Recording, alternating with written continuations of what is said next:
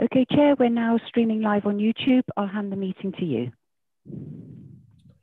Thank you very much, Amanda. Good evening, everybody, and welcome to East Devon District Council's Cabinet meeting on the 2nd of February 2021. I'm your Chair, Councillor Paul Arnott, and welcome to anyone watching via live streaming.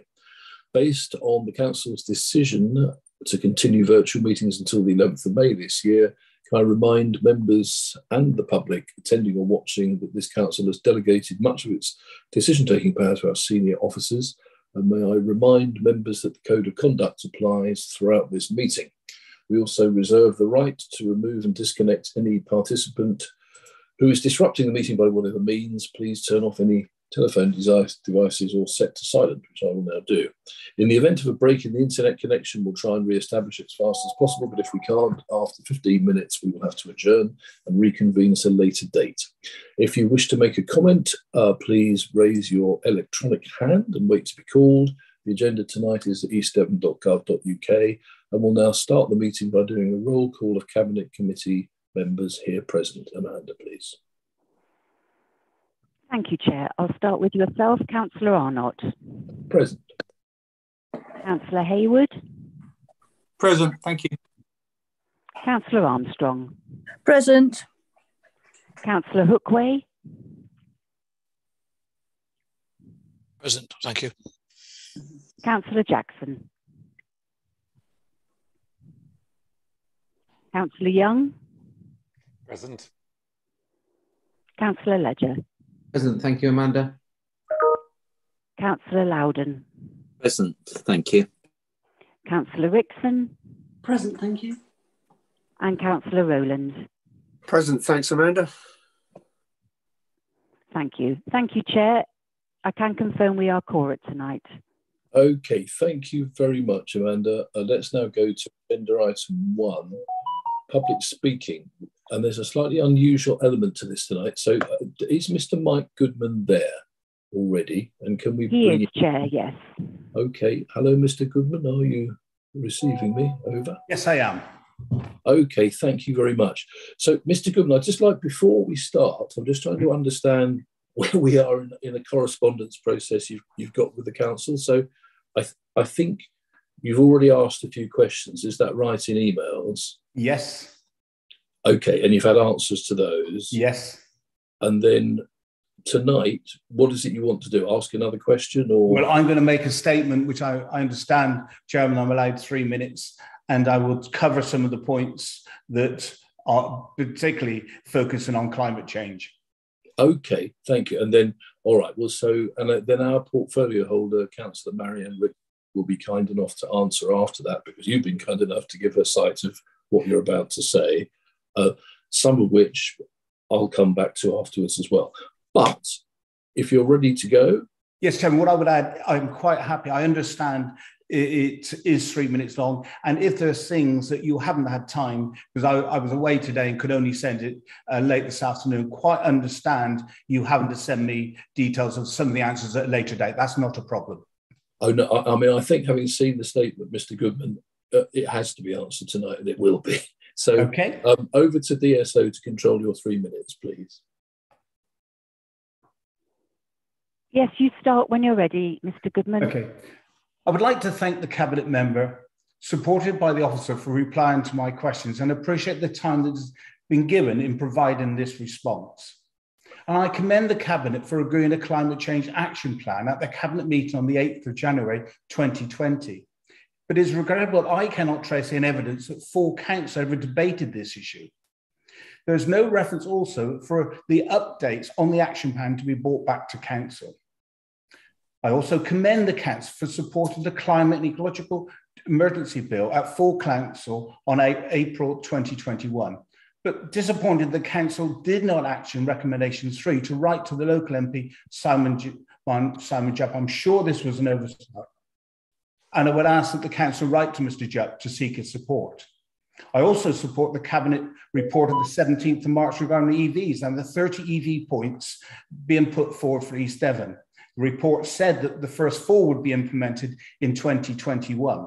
But I do not see any evidence these first 4 have been done so. And I wonder if we could have an update from the Cabinet member. The Climate Action Plan contains 81 important actions. And in the reply, I'm told that these were too many to comment on. But what I would say is all I'm really after is confirmation that the 62 actions have either been completed or when were they completed? And could we have an update from the Cabinet member after the meeting or during the meeting on the 81 action points? Now, trees form an important element for any climate action change plan, yet there's no reference to trees in the 81 actions that I can see. A tree strategy was debated at full council on the 27th of July 2021, and it was agreed that the overview committee would deliver a scope and an indicative report for the development of a tree strategy. Yet I can find no details that this has taken place. When will the overview committee deliver on this important commitment? It is disappointing that when I look at the Cabinet member's responsibilities for climate and her deputy, I do see just one responsibility, which is one line which says climate action and emergency response. All other cabinets have a list of responsibilities. And can I ask the council leader to provide an update on their important responsibility so members are aware of what outcomes the leader expects to be delivered by these cabinet members? Can I ask the council to produce a tree strategy? 30 seconds left. And work with others in so doing? Can I finally ask that the Climate Action Plan is formally discussed each year by full council, enabling residents to be kept informed through simple communication plans? Thank you, Chairman. Thank you very much, Mr. Goodman. Now, I know that our portfolio holder, Marianne Rickson, has a reply that she could read out at this stage, but that is up to Councillor Rickson if she wishes to do so, or is indeed able to do so. Marianne, what would you like? Well, I believe that Mr. Goodman has already had a copy of the reply, but if the committee would like me to read out the reply, then I'm happy to do so. But as regards to responding to his supplementary, please note that I was in a meeting from 3:30 to 4:30, followed by another meeting from 4:30 to 5:30. Then I had something to eat because I only had half an hour between meetings. So I'm unable to respond in detail to the questions you have as a supplementary. That's understandable. Okay, yes, that's why. Do you remember when I said I thought this was not the ideal process earlier, Mr. Goodman? But anyway, I congratulate you. You seem to have a forensic understanding, or partial understanding of the constitutional workings of the council in this regard. Yes. A lot of it is incorrect, which I think you'll find in a minute. So I'll come back to that. Marianne, if you're happy to do so, could you, because I think it's really useful. If you'd like me to read out the answers that we gave to his original questions, yes, then I will do so now. Yeah. Okay, so the answers given were, thank you for your questions and interest in our climate change agenda. In relation to the tree strategy, we fully recognise the importance of trees to our environment and have aspirations to cover the existing, to protect the existing treescape and increase canopy cover. Officers have already drafted a high-level tree strategy. The funding request is to undertake some of the detailed survey, mapping and treescape work to ensure that the strategy is bespoke and relevant to East Devon. We also need this funding to roll out the inevitable actions arising from the strategy. We have found a way of funding this work and will do so from the existing climate change budget. In terms of progress against our climate change action plan, there are too many things that we are doing to mention them all. So I'll highlight a number and hope to put more detailed reports on our website in the future as we develop it to improve communications. However, to give you a flavour of what we have been doing, I would cite climate change is a key priority for the council, demonstrated by my appointment as portfolio holder for climate action, and I am supported by Councillor Denise Bickley as assistant portfolio holder. The council has also appointed a climate change officer. As a major employer, all of our council services have an important contribution to make towards climate change. We signed up to the Devon Climate Emergency Declaration, quickly followed by the production of an ambitious climate change strategy and action plan. Our council plan was updated in the autumn and features climate change as a corporate priority. Our individual service plans covering each council department all include a section on climate change actions that our various services will be progressing. We have contributed towards the Devon Carbon Plan, working with other local authorities, and statutory and voluntary organisations committed to tackling climate change. We have undertaken an updated organisational carbon footprint, that was 2020-21, working with the University of Exeter. This shows a reduction from the baseline year 2018-19 of 22%.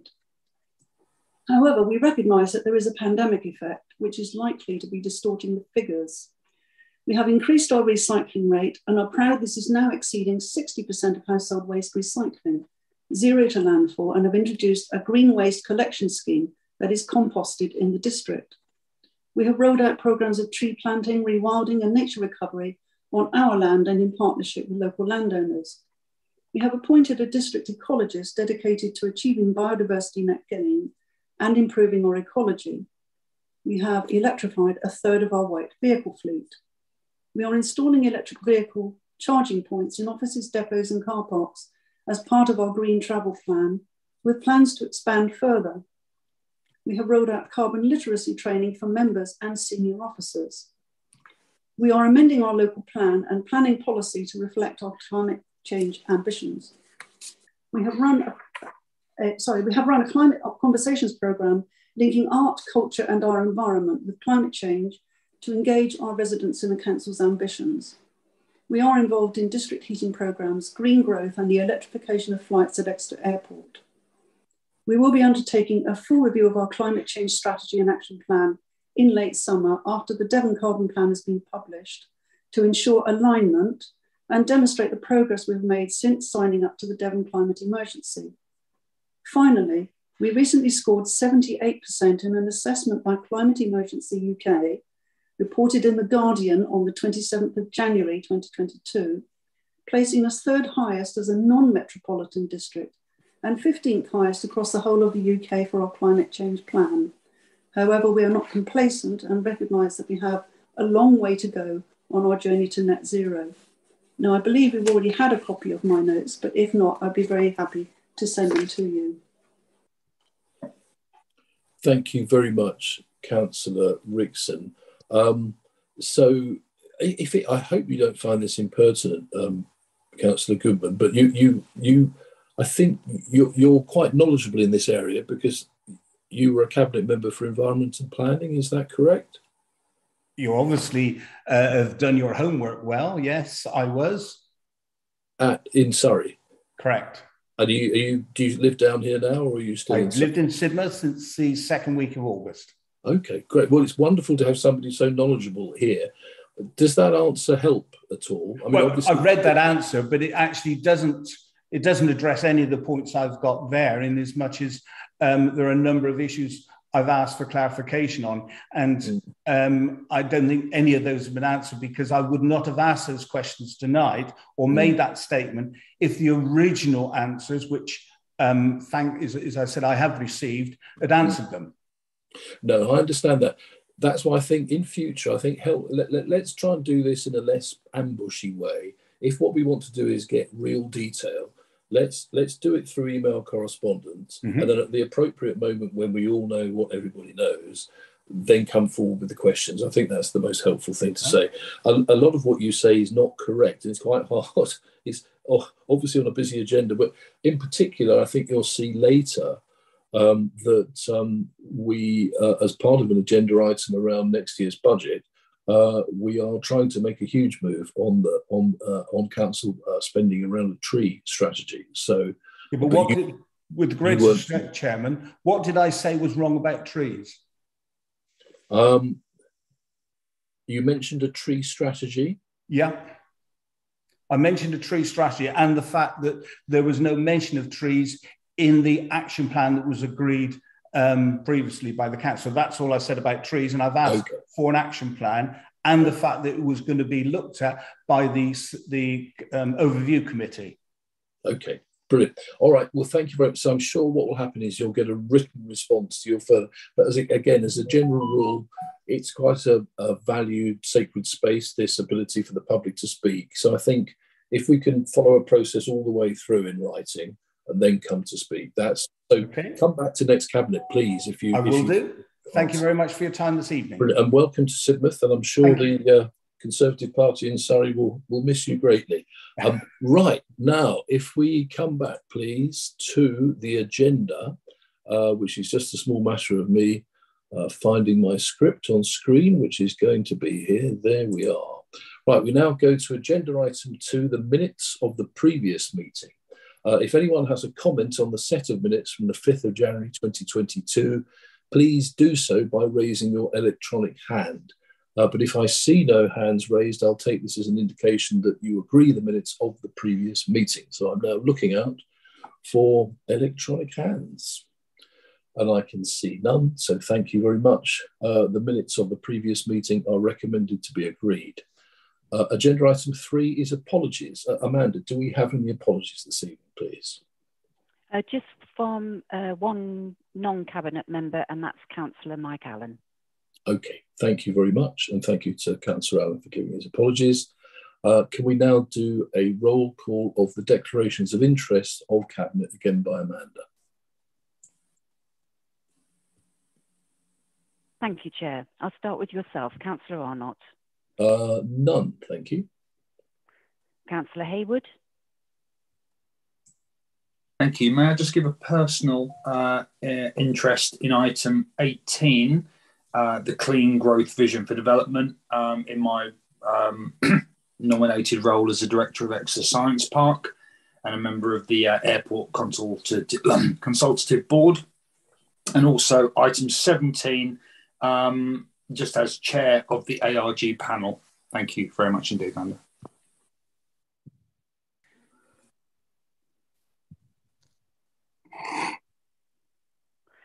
Thank you. Councillor Armstrong. None, thank you. Councillor Hookway. None, thank you. Councillor Jackson. None at this moment, thank you. Councillor Young. None, thank you. Councillor Ledger. None that I'm aware of this time, thank you, Amanda. Councillor Loudon. None, Amanda, thanks. Councillor Rickson. Just that I am a member of the Sidmouth Town Council, and there's an item about Sidmouth changing rooms on the agenda.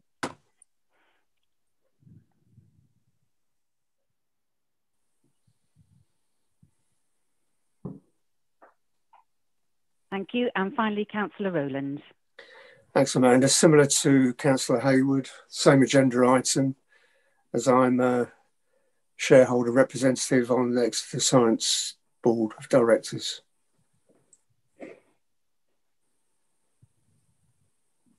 Thank you. Thank you, Chair. Over to you. Thank you very much indeed, Amanda. Agenda item 5 is late items or matters of urgency, and we have 3 late reports. At item 12, the minutes of the Arts and Culture Forum from the 20th of January this year. Item 22, the refurbishment of Sidmouth changing rooms, just mentioned. And item 23, business rates, COVID-19 additional relief fund, known as the CARF fund.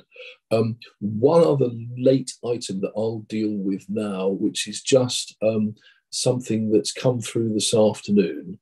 So I'm going to give a quick informational statement for members that I hope is helpful about the Levelling Up Fund, because I was this afternoon in a Team Devon meeting where this was discussed.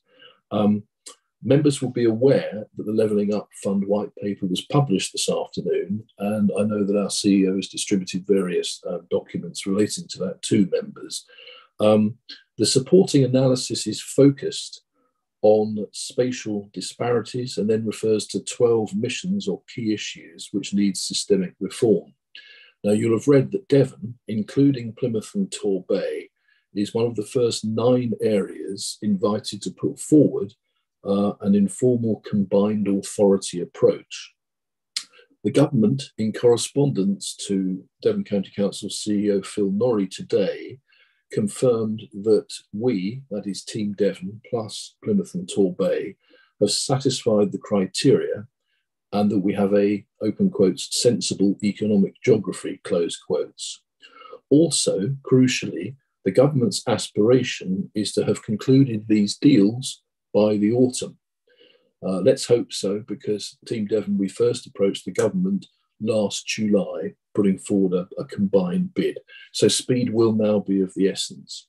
There are two immediate questions that arise. How does Team Devon expand to include Plymouth and Tor Bay? And does all this come with plentiful hard cash, or is it just window dressing? To that end, we decided at Team Devon today to meet again urgently in the next fortnight to answer these and to be in the process of identifying our strategic requests moving forward. So I thought I'd let you know that today, just hot off the presses, so to speak.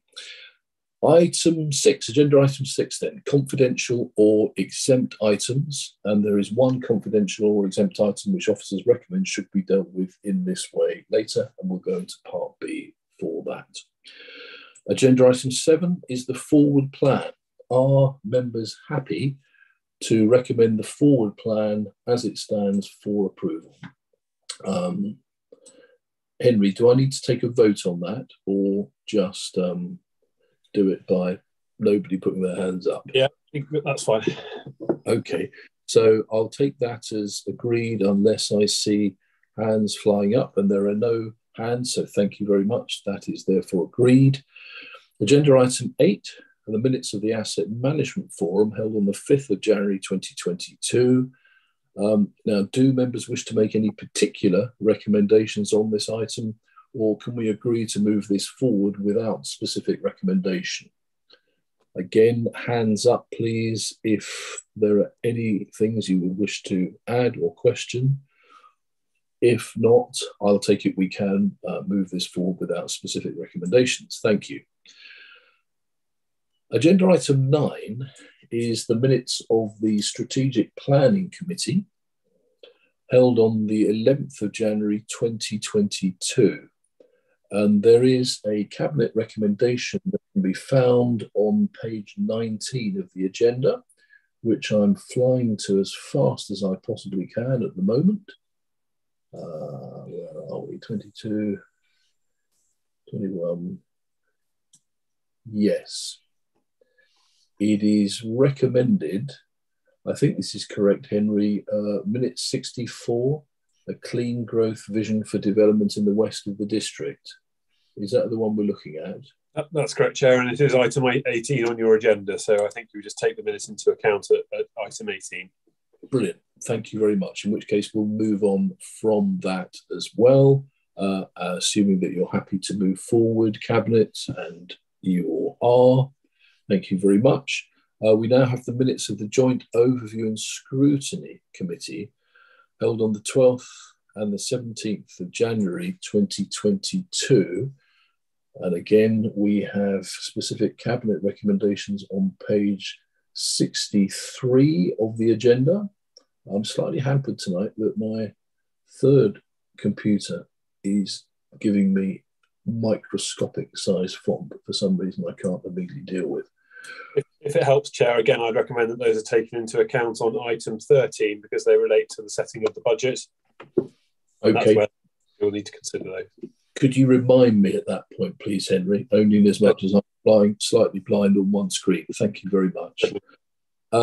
We then move on to agenda item 11, the minutes of the Housing Review Board held on the 13th of January 2022.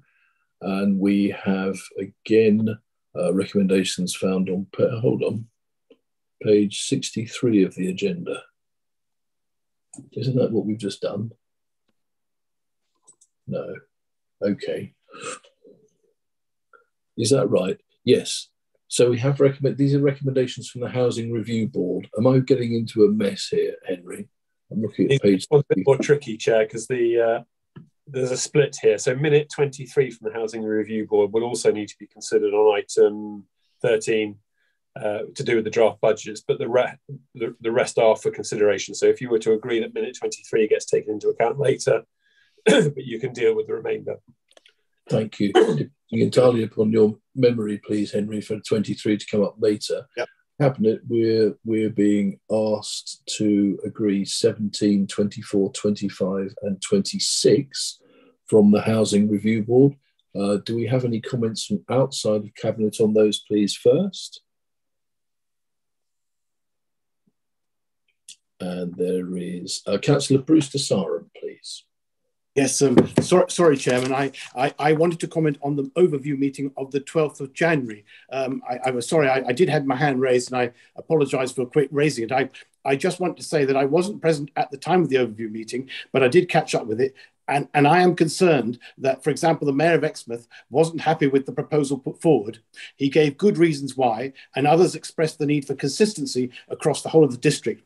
I would ask that more consultation is done with the stakeholders, like, for example, the Exmouth Chamber of Commerce, to see if their members are concerned about this and the impact it will have on visitors at a time when we want vibrant town centres post-COVID.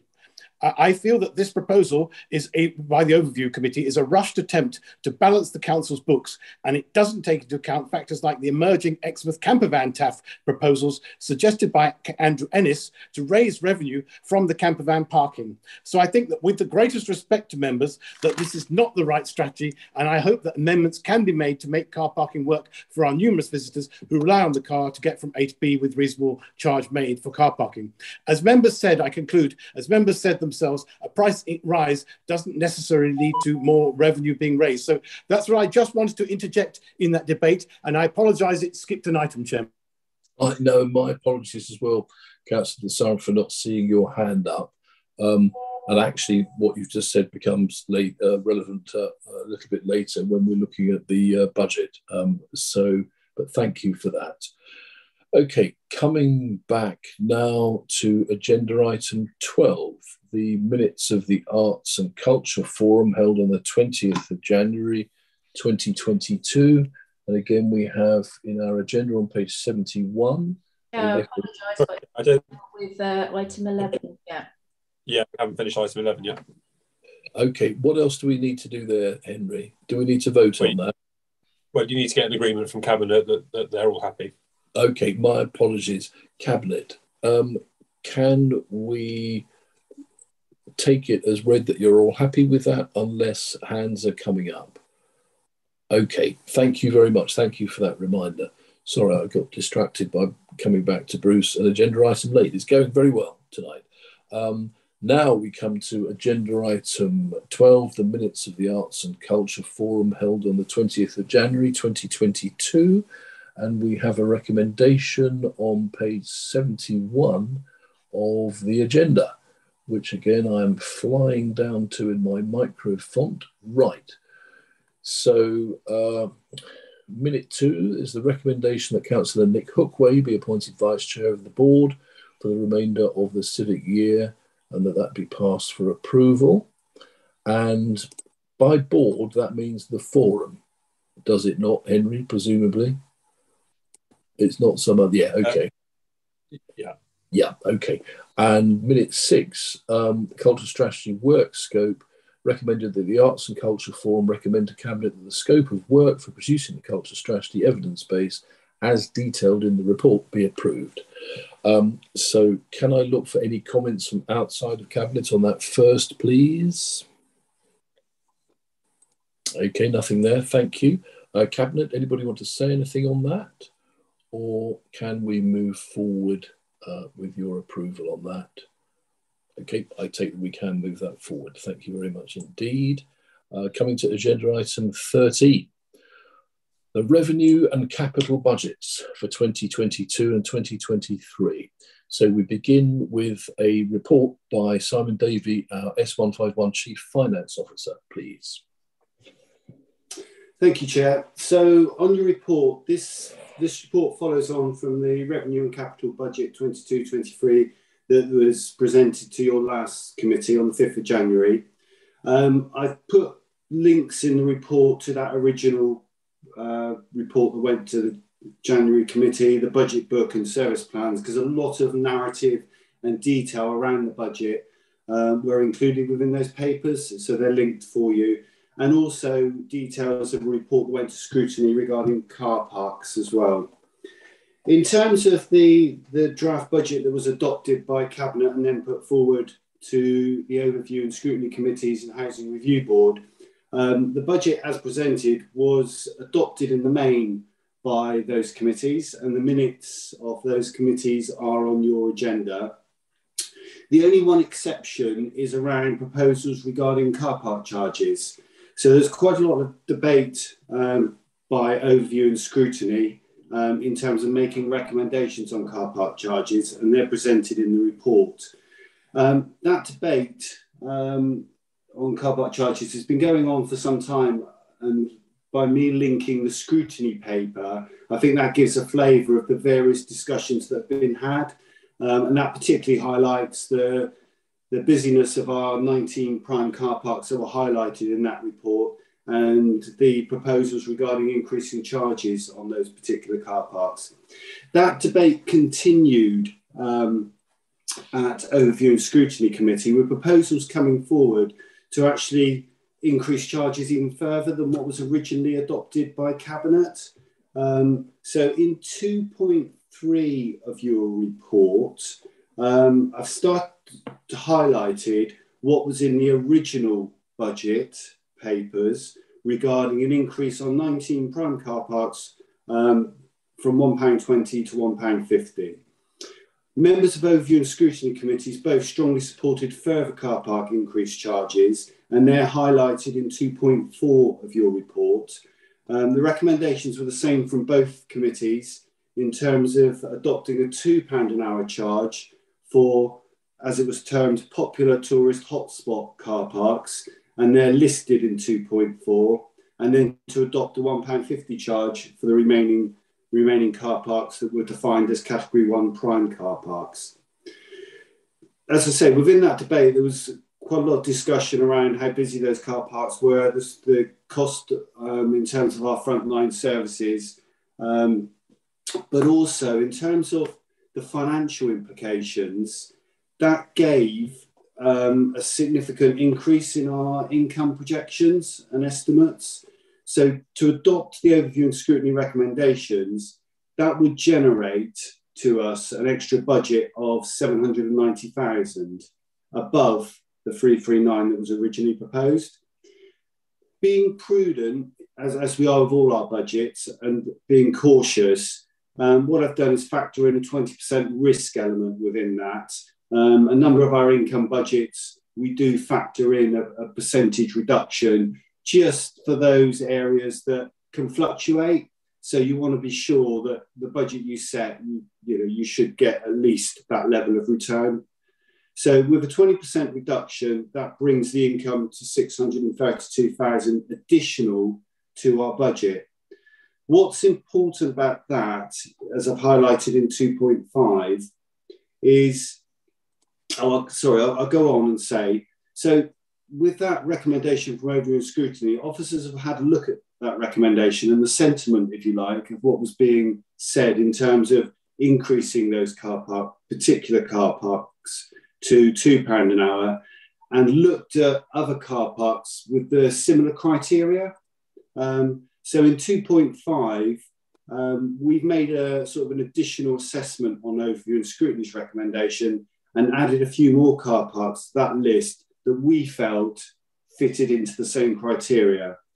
That would have added an additional 372,000 to the budget on top of the 632 I've mentioned. Again, if we put a risk factor on that, it brings it to 298,000. All these numbers are in your report in 2.4 and 2.5. Importantly then, if Cabinet consider those two recommendations, if you like, A or B, A being Overview and Scrutiny's recommendation, or B, a slightly nuanced version of Overview and Scrutiny with a few more car parks added on. If you consider the income that generates, the first option, A, following Overview and Scrutiny, importantly follows other key themes from the Overview and Scrutiny Committee in relation to being able to afford the inclusion of staffing requests from frontline services that totaled 737,000. So if members went with the Overview and Scrutiny recommendation, it allowed then for key staffing resources to be included in the budget of 737,000. And in section 4 of the report that's in front of you, I've highlighted what those requests were that went to the original Cabinet meeting. Also at that meeting, there was a strong request that within the budget, we allowed the 50,000 for the tree strategy. Within option A, what's being suggested is that tree strategy is met from the carbon reduction budget. So if you take the 737 additional staff requests for frontline services, the 50,000 for the carbon reduction, that requires us to take 89,000 from our general fund balance. Option B, if you like, to go for some additional car parks within the calculation, allows us to include the 737,000 for the additional staff. It allows the tree strategy to be met from its own budget, leaving the carbon reduction budget to the full figure of $250,000, and gives us a sum of 159,000 remaining that I would recommend, if that's the option you go for, we ring fence to put towards the recycling and refuse costs, which, if members remember in my first report, we allowed sums to allow for the increase in the contract. But with 159 on top, that would definitely give us enough money to pay for those changes that are likely to come through. So hopefully I've explained that clearly in terms of, if you go back to the recommendations on page 80 and 81, the first recommendation in terms of this committee to council is the effect of option A, which is overview and scrutiny's recommendations over the car parks, or option B, the recommendation of adding additional car parks into those £2 charges. The remaining recommendations, 2, 3 and 4, remain the same no matter what the decision of car parks is. I hope that's clear, Chair. Happy to take any questions. Okay, thank you very much for that, Simon. I'll encourage as much interaction as we can here, and perhaps ask Mark to come in a bit as well, as we're kind of trying to wrap this all up. So coming first to non-cabinet members, can I come to Councillor Paul Miller, please? Thank you very much, Chair. It's rare I find myself disagreeing with the Mayor of Exmouth, who's just put his hand up and will speak later. But on this issue, I do, and I've come a long way. I mean, when we started the council term, I was against putting up the charges. But I think when you look at when you benchmark it across the other authorities, in Exmouth, when you look across to Dawlish Warren, they're charging £2 an hour. Exeter City Council's £2.20 an hour. And then you look at the stark realisation in this year's budget of how much we were going to have to cut and not invest in our local services. We're faced with a very difficult decision, but one I think we have to take, and it's a decision about whether this council wants to be an austerity council or whether it wants to be a council that invests in its services for its residents. And if Exeter, Timbridge and Mid Devon are doing that by increasing their charges, well, why aren't we? I think the most important thing that must be done alongside these rises, which I do agree with, is a £10 a month residence permit. And if there is a question I could ask, it would be to Simon or any of the, or Andrew Ennis, if he's in the meeting, to see what progress could be made in implementing that cheap residence affordable permit to ensure that these rises don't impact upon our local residents. Personally, I believe that visitors will meet this cost, and I don't think, I disagree with Councillor de Saram, that it will detract. It will lower footfall in Exmouth. And I'll finally just draw on the experience that's changed my view, and that's Sideshaw. Having the ability to see from the inside as a director at Sideshaw, which have started charging £2 an hour, seeing that there's been no negative reaction from the public. And indeed, its car park was completely full in its first year and made significant revenue for the community interest company. So it's that experience that led me to my recommendation, overview and scrutiny. I'm glad to see the officers have built on it, and I look forward to Cabinet discussing the detail. Thank you, Chair. Thank you very much, Councillor Miller, and genuine respect for your this great road of Damascus you've trodden on this parking issue, which has actually proved to be the amount of thought and research you put in is much appreciated. It's not going to make me very popular, Chair, but thank you. Well, you know, life isn't a popularity contest, as a teacher told me at school. If I can just very quickly come to Mark, because he and I happen to have had a discussion this morning about this critical thing about trying to get these monthly permits up and going. So, Mark, can I sort of come to you on that and how we might try and get something done on that? But also just an overview from you, you know, without leading the witness. I think it's been 10, 11 years since car park charges were increased. Anyway, there's your starter for 10, Mark. Yeah, okay.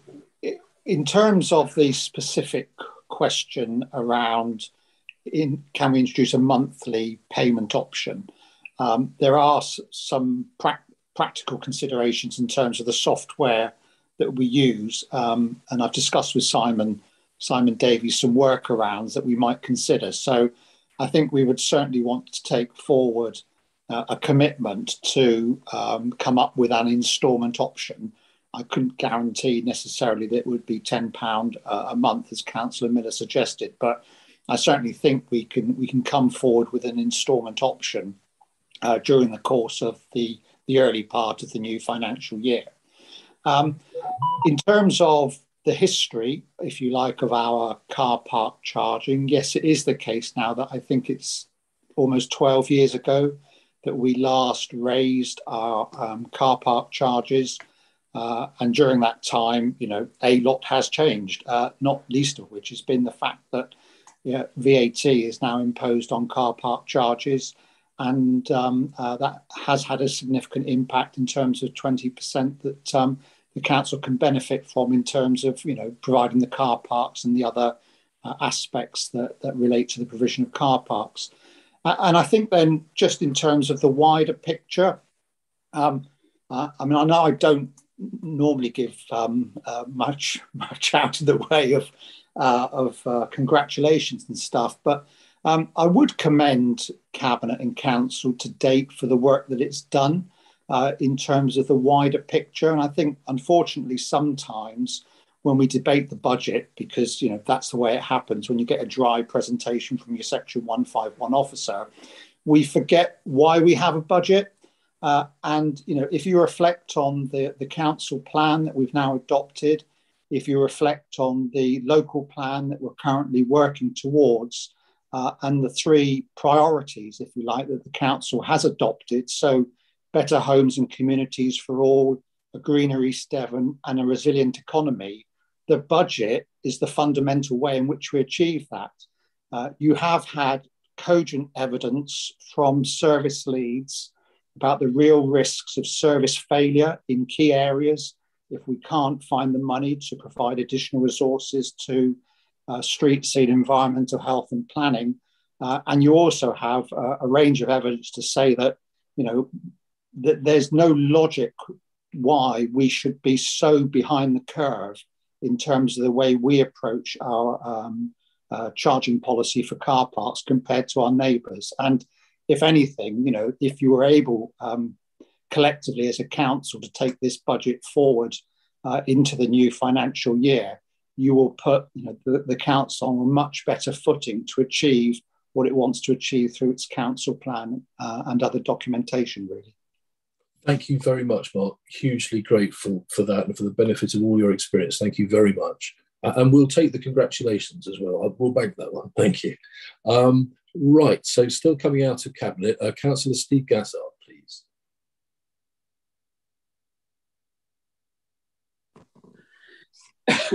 Thank you, Chair. Just to put the record straight to start with, if I may, when I attended the overview committee, I wasn't speaking as the Mayor of Exmouth. I was speaking as a member of Overview and as an East Devon District Councillor. I'm afraid I can't support the increase to £2 an hour on certain car parks. The reason I say that, and I know people would disagree with me, but that's what we're into, is a good debate. And a vote at the end of it. We all know where we've been over the last, well, it seems like 3 years, and where we're still going with the pandemic. And the whole idea of trying to get people to take more staycations is to come to our wonderful resorts in Exmouth. I mean, that's what we're talking about, Exmouth and other parts of East Devon. And we all know what's around the corner for us. We know there's increases in national insurance. We know inflation is skyrocketing. There's going to be other issues, such as increase in gas and electric prices, which is probably going to go up by 50%, which is going to put extra burden on to everybody. And that will mean probably that some visitors may not come on a holiday to our resorts in East Devon. And if they do, and they come down here and they find that they want to spend a nice day in Exmouth and it's £2 an hour, it may well put them off. So I think, and can I say, Chair, that I fully understand why car parking is used as a revenue collector for East Devon. I fully understand that. But I personally believe that it's the wrong time to put car parking charges up to £2 an hour in certain car parks in East Devon. And I suppose somebody will say, well, when is going to be the right time? I don't know. But I think to put it up from £1.50 to £2, I think is too steep in this moment in time. So unfortunately, I wouldn't be able to support that view if it came to full council. Thank you for listening to me. And I would just like to give my congratulations to Councillor Miller, because obviously he's done a huge amount of work on it, and well done, Councillor Miller. Thank you very much, Councillor Gazza. A valued and respected contribution as ever, genuinely. Thank you. Right, more trouble from Exmouth. Councillor Joe Wibley, please. I don't know what you mean, Chair. I think I completely understand why this needs to be done. Balancing the budget is of paramount importance. And to some extent, I do agree with the £2 in sort of high density of use tourist car parks. And I don't want to set a precedent where everybody comes on here and says, but I don't think this car park should be this amount. But I do feel the need to say that the Imperial Road car park itself, so there's two in Exmouth, you have the Imperial Road car park and the Recreation Ground car park. The Recreation Ground car park, I can appreciate, is a tourist car park. People go there and they do recreational activities such as, not skydiving, kite surfing, that sort of thing. The Imperial Road car park is a shopping car park. And I think I strongly feel that should be removed from the list of £2 charges, because we have two car parks in the centre of Exmouth which are used primarily for shopping and for using the amenities of the town, not of the beach and the seafront area. So I just like it on record that I strongly feel that should be removed from that list. And I don't know if we're too late for that to happen, but I'd certainly like Cabinet to consider that. Thank you very much, Chair. Thank you, Councillor Wibley, and we will certainly consider that later on when it comes back into Cabinet. Thank you very much. Councillor Tom Wright, please. Thank you, Chair. And I listened with interest to what Joe just said. Could I use the word Joe instead of Councillor Wibley? Is that allowed in your... Well, no, it's terrible. No, I'm afraid you have to call him Councillor Wibley. It doesn't seem fair, does it? You can call him Councillor Joe Wibley, I suppose. But I can't do that, yeah. I don't stand on ceremony. Just call me Joe. As you know, I live in Budley Salted, and I don't want to bring this down to parochialism at all, but I have some sympathy with what Councillor Wibley just said. I walk along our seafront regularly, and I often talk to people who I see queuing to pay at our car parking pay stations. And certainly with the one here, the Limekiln one, and I don't know whether this applies to other ones, people who are coming remark that how reasonable they consider the parking to be. Our seaside car parks, and again, this probably doesn't apply to Imperial Road. People come with kayaks, they come with paddle boards, they come with all sorts of paraphernalia. And to be able to park that close to a wonderful beach at that price seems not unreasonable to them. That's one side of it. The other side of the argument is, and it goes to what we spend, all these extra people who are coming provide more tasks, more problems, more challenges to our street scene operators who have to clear up after them. Mm. And I've always believed in the policy of the user pay. So that's what I want to say on that. I note what Councillor Wibley said about Imperial Road, and I have some sympathy with that, because I know as a user of LED, or I was, you have to pay to park there, and that is not a seaside, that's not a visitor, that's someone coming to use some of our facilities. So I can see there's some flexibility there. But with regard to the fears, and this is where I think I'm going to be unpopular with many of my friends, that car parking charges are leading to the demise of the high street. I remember some years ago we had that sort of observation from Sidmouth Chamber of Commerce, and I remember going to Sidmouth and finding where the Chamber of Commerce was saying business is poor, the car parks were stuffed. The difficulty wasn't not paying, it was not finding a place to park, which is certainly true of Magnolia car park in Exmouth, which is very often when I want to go to Exmouth Town Centre, I drive and park in the Imperial Road car park. I do totally support the monthly seasonal or the monthly offer, because I think that will ease it, not just for residents, but as importantly, it will ease a financial burden on seasonal workers. We are largely still a seasonal area, and many people work in our hospitality and entertainment venues for the season. So if they could come and buy just a 3 monthly or a 2 monthly ticket while they are working, for example, such as university students while they are working, I think that will go some way to ease a problem. I know I will not be popular with many, but I totally agree with what the chief executive has said. We have not reviewed our car parking charges for many years. And in view of what my experience is of visiting our seafront at least twice a day, every day of the year, I totally support the recommendations of the combined overview and scrutiny committee. Thank you, Chair. Thank you very much, Councillor Wright. Your experience and perspective is hugely valued. I'm very grateful for you for making that specific point as well about the extraordinary amount of extra work that street scene are having to do. I was saying in a meeting earlier, in my day when we bought fish and chips, it came in a bit of old newspaper. It now comes in a kind of briefcase-sized box, and these bins get stuffed, and we are having to do repeat collections during the summer, essentially from May to September, and that's causing us a huge extra cost. So thank you very much for that. So still saying outside, I think the last person I've got from outside Cabinet to speak is Councillor Maddie Chapman, please.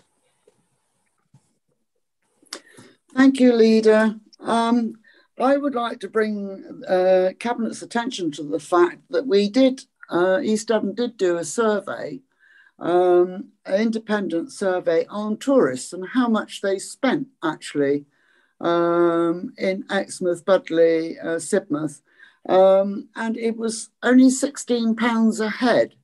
So they spend the money on the car park and then sit on the beach and have a barbecue, which they bring with them, etc., etc.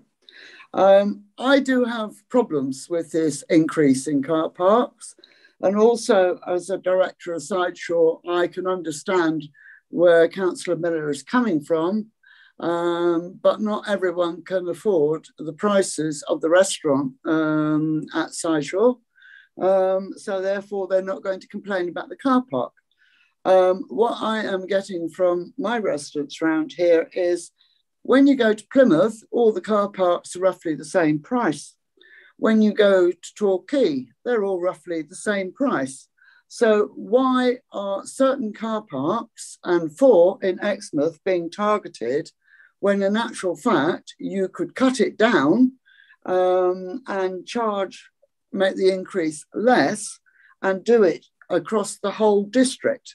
So I'm going to ask Cabinet, is it not in my backyard? Or is it, we'll get Peter to pay, but not Paul? It seems grossly unfair. Everyone's expecting increase, as one of the other speakers said, on energy, on prices. Everyone's struggling with their mental health. I know Councillor Armstrong on the poverty working panel, we're all working really, really hard to support people. And I think to just target certain car parks, I think is bad. And I think as a district council, it should be district wide and make it fair for all, and don't let part of the district feel as if they're being penalised because they've got a beach. Thank you, Leader. Thank you, Councillor Chapman. And I think just to address one aspect of what you said about not in my backyard, it is being shared across all of the seafront towns. So from Seaton through Beer, through Budley and Sidmouth and across to Exmouth. So there is a logic to it. And whilst we're trying very hard not to make it more difficult than it needs be for towns and high streets, so that there is a logic to that. But anyway, others will put that much better later, I suspect. One of whom I'm very pleased to see is the relevant officer, Andrew Ennis. Andrew, would you like to come in at this point, please? Thank you, Chair. Just a couple of things I thought might help the debate along, so forgive me. I think an important element to underline in bold is, as a cabinet, you can't simply decide you're going to put car parking charges up to raise revenue to spend on other things. It's simply not lawful, as I think you know, under the Road Traffic Regulation Act. So the way we manage car parks in East Devon, we can use the revenue we generate for other things, of course, but we can't simply put the charges up to raise more. But having said that, for the last 2 or 3 years now, I've been talking to members. We've been working in task and finish forums and bringing reports to cabinet, and I've been pushing that there is significant headroom in the pricing policies that we've had in place, and there are certain pressures that a more intelligent management strategy would help us to manage the car parks better. We've got some very expensive car parks to maintain. They certainly should cover their costs, and we've got certain car parks that are congested. I think we heard mention of the Magnolia Centre from Councillor Wright just now. Others, similarly, the Ham in Sidmouth particularly, are the destination car park. People go and look for a space there and it's full, and people then drive around looking for spaces. Now, one of the objectives that we need to satisfy under these obligations under road traffic regulation is to reduce congestion, is to improve road safety, improve pedestrian safety. So a strategy that says that the busiest, heavily used car parks should perhaps see a price increase to perhaps nudge people to alternatives, including, dare I say it, not using their car for that journey if they can avoid it. It is quite important. So the section that I've been allowed to put into this report sets out some of those issues and where I think we've got to in terms of this still feeling to me like a price increase I can advise members to implement. It still feels fair and reasonable. If we look sideways into Dorset or into the rest of Devon, the pricing still feels fair. There's no evidence that fair and reasonable prices put people off going to particular destinations. They go there for a reason, and provided the car parking charges are still fair and reasonable, we can take advantage of that headroom and put those prices up to £1.50 or £2. But the blanket strategy of saying let's put everything up to say £1.50 or £1.20 because that feels fair, is at risk of being seen as a way of just raising revenue, and you lose that intelligence base that is the legal bit. So I'd just comment on that and perhaps leave it at that for now, unless anyone has any further questions. Well, that's a really, thank you so much for that, Andrew. It's an incredibly important thing for us to be mindful of, that these decisions with traffic management and car park management are first and foremost about those decisions and that intelligence and how it applies to each location, rather than a book balancing exercise. And we do understand that. I think it's perhaps too easy, and I understand why for some members to say, oh, you're putting this up to do that, and why don't we just do it the same, share the pain across the district? It really isn't about that. It has to be much more canny. So I'm really glad for you pointing that out to us again. Thank you so much. So now we come into a C, I'm afraid, members of Cabinet members, and we kick off first with Councillor Jeff Young. Jeff, please. Thank you, Chair. To coin a phrase, a new phrase, we are looking at providing more parity with our neighbouring districts, a sort of levelling up. Since our last price rise, inflation has gone up 35%. The last time we put the prices up was 12 years ago, in March 2010. Plus, now, hopefully someone will correct me on this, but I understand that it was 15%, it went up 5% to 20%. So if you do the maths, 35 plus 5, we should be charging to be in parity £1.40 at the moment. However, as Andrew Ennis explained, we have to look at the traffic issues and the high peak parking facilities. And we don't believe it's right for some inland locations, especially some towns which are struggling. Basically, like buying a house by the seaside, you pay for the view. On seaside resorts, you pay a little bit more. However, to counter the extra burden, we want to provide a cheapest chips permit available by a monthly direct debit, and I'm really pleased to hear that we should be getting that early in the new year, financial new year, that is. At £120 per year, that is really, really cheap. As Councillor Miller mentioned, that's £10 £10 a month. Also, we'll not charge more than £8 for a whole day at any seaside town, therefore encouraging people to stay longer so they will benefit from the cafes and the nightlife, etc., etc. Or just hang on a few minutes and buy an ice cream. And don't forget that 5 months a year, we're charging £2 all day. So that's 5 months of the year, we're only charging £2. There's also the extra costs attributed to running a coastal resort town with parks and gardens, rubbish clearance, as people have mentioned. And we need to plan and improve all our services to maintain our resorts at the brilliant best facilities that we have now. Thank you very much for that.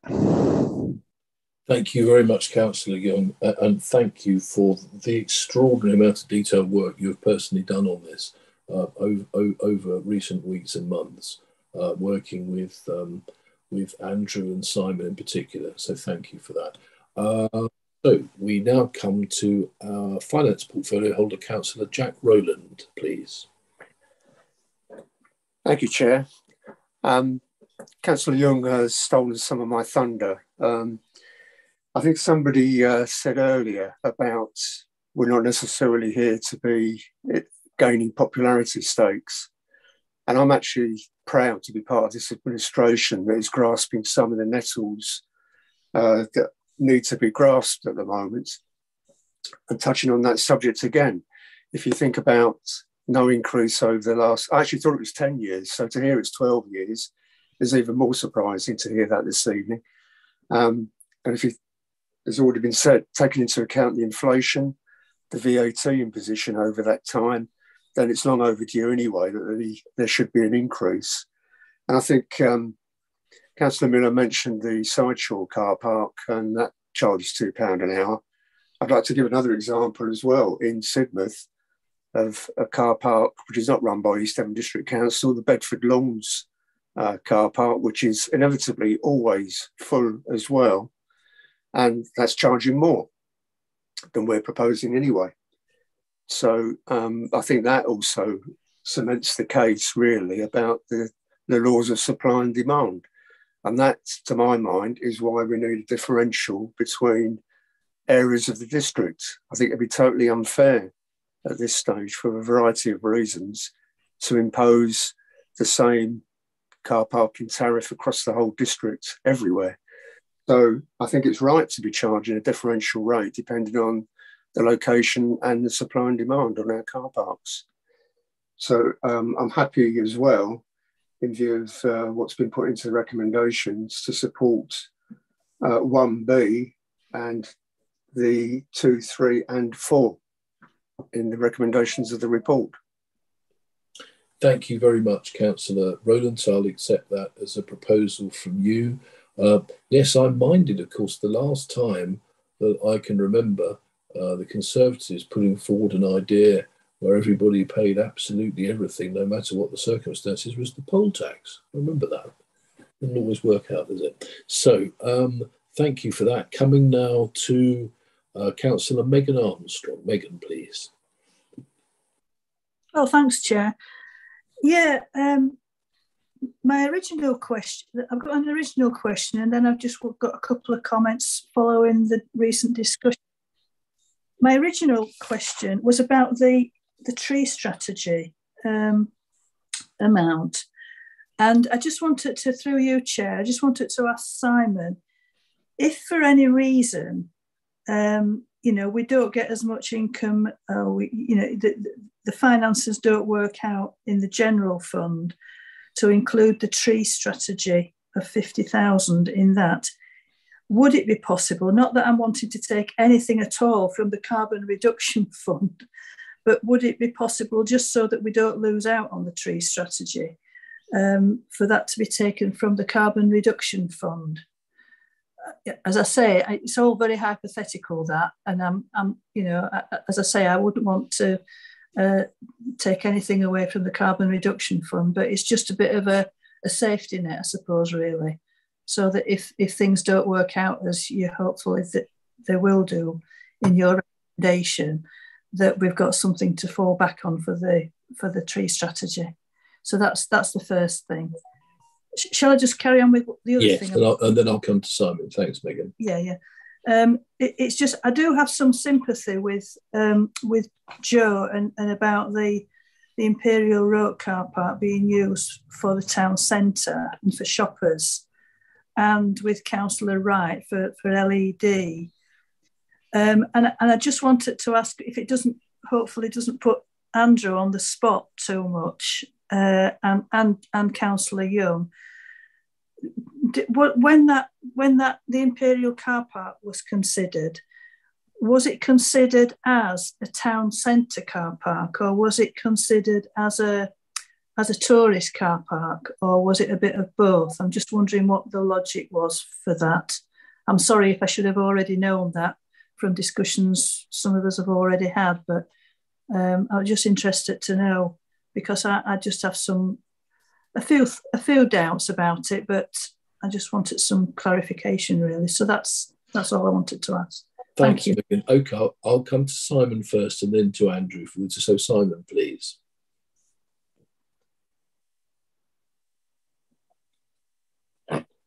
He's locked out. Oh, this excuse, we've seen this a few times. There we go. Thank you, Chair. I couldn't get off mute. I apologise. So within the recommendations of the report, Councillor Armstrong, option A and B both include the tree strategy. That was a very strong message from overview and scrutiny committees. Option A takes it from the carbon reduction programme. Option B gives us enough funding to allow it to be funded by itself, so leaves the carbon reduction budget alone, if you like. Yeah, I was thinking of, sorry, through the chair, I was thinking of option B, but just in case that went pear-shaped for any reason, we didn't have enough money, would we be able to revert part to pay for that through the carbon reduction fund? I'm looking for Marianne's face. I'm not wanting to take anything away from your budget, Marianne, really. So yeah, I mean, it's in either option. So whichever the recommendation goes forward, subject to it being one of those recommendations, it will be within a budget, Megan. Yeah, yes. Sorry to confuse it. Didn't mean to confuse it at all, but I just wanted to be reassured, I suppose, that money's going to be... It's a good hypothetical, Megan. So thank you. So Andrew, please. Thank you very much. Thank you, Chair. I just wanted to respond to that last point that Councillor Armstrong made. For sure, it is not an exact science, the exercise we've been through. You know, there is no purely tourist car park. There's also an element of what I said earlier about the busiest and the highest churn car parks where they're exceptionally busy. As another reason why we might want to put the prices up. So yeah, Imperial Road kind of tick the boxes in all of those categories. I'm aware it's used by local people as well, but that's why I really want to promote and push the permits. I would hope most local people who go into town more than once a week will see that £2 or £3 a week for a permit is a far better deal. Yes, yeah. They go. So I really want to promote that, and I'm reasonably confident that we're going to get over the line with the £10 monthly payment for people who just use the one town.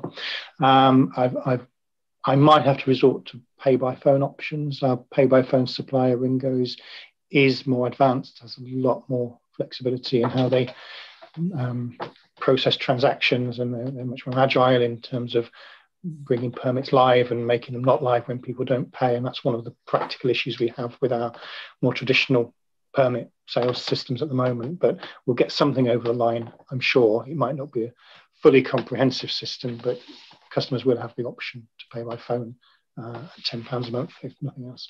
Yeah. Thank you, Andrew, very much. And thank you, Councillor Armstrong, as well. That's great. Thank you. And as the CEO said, you know, obviously an absolute priority for the council to get these permits up and running shipshape and Bristol fashion, you know, early in the financial year, because if we're going to do this, that's a promise we're making alongside it. We have to deliver that. It's crucial.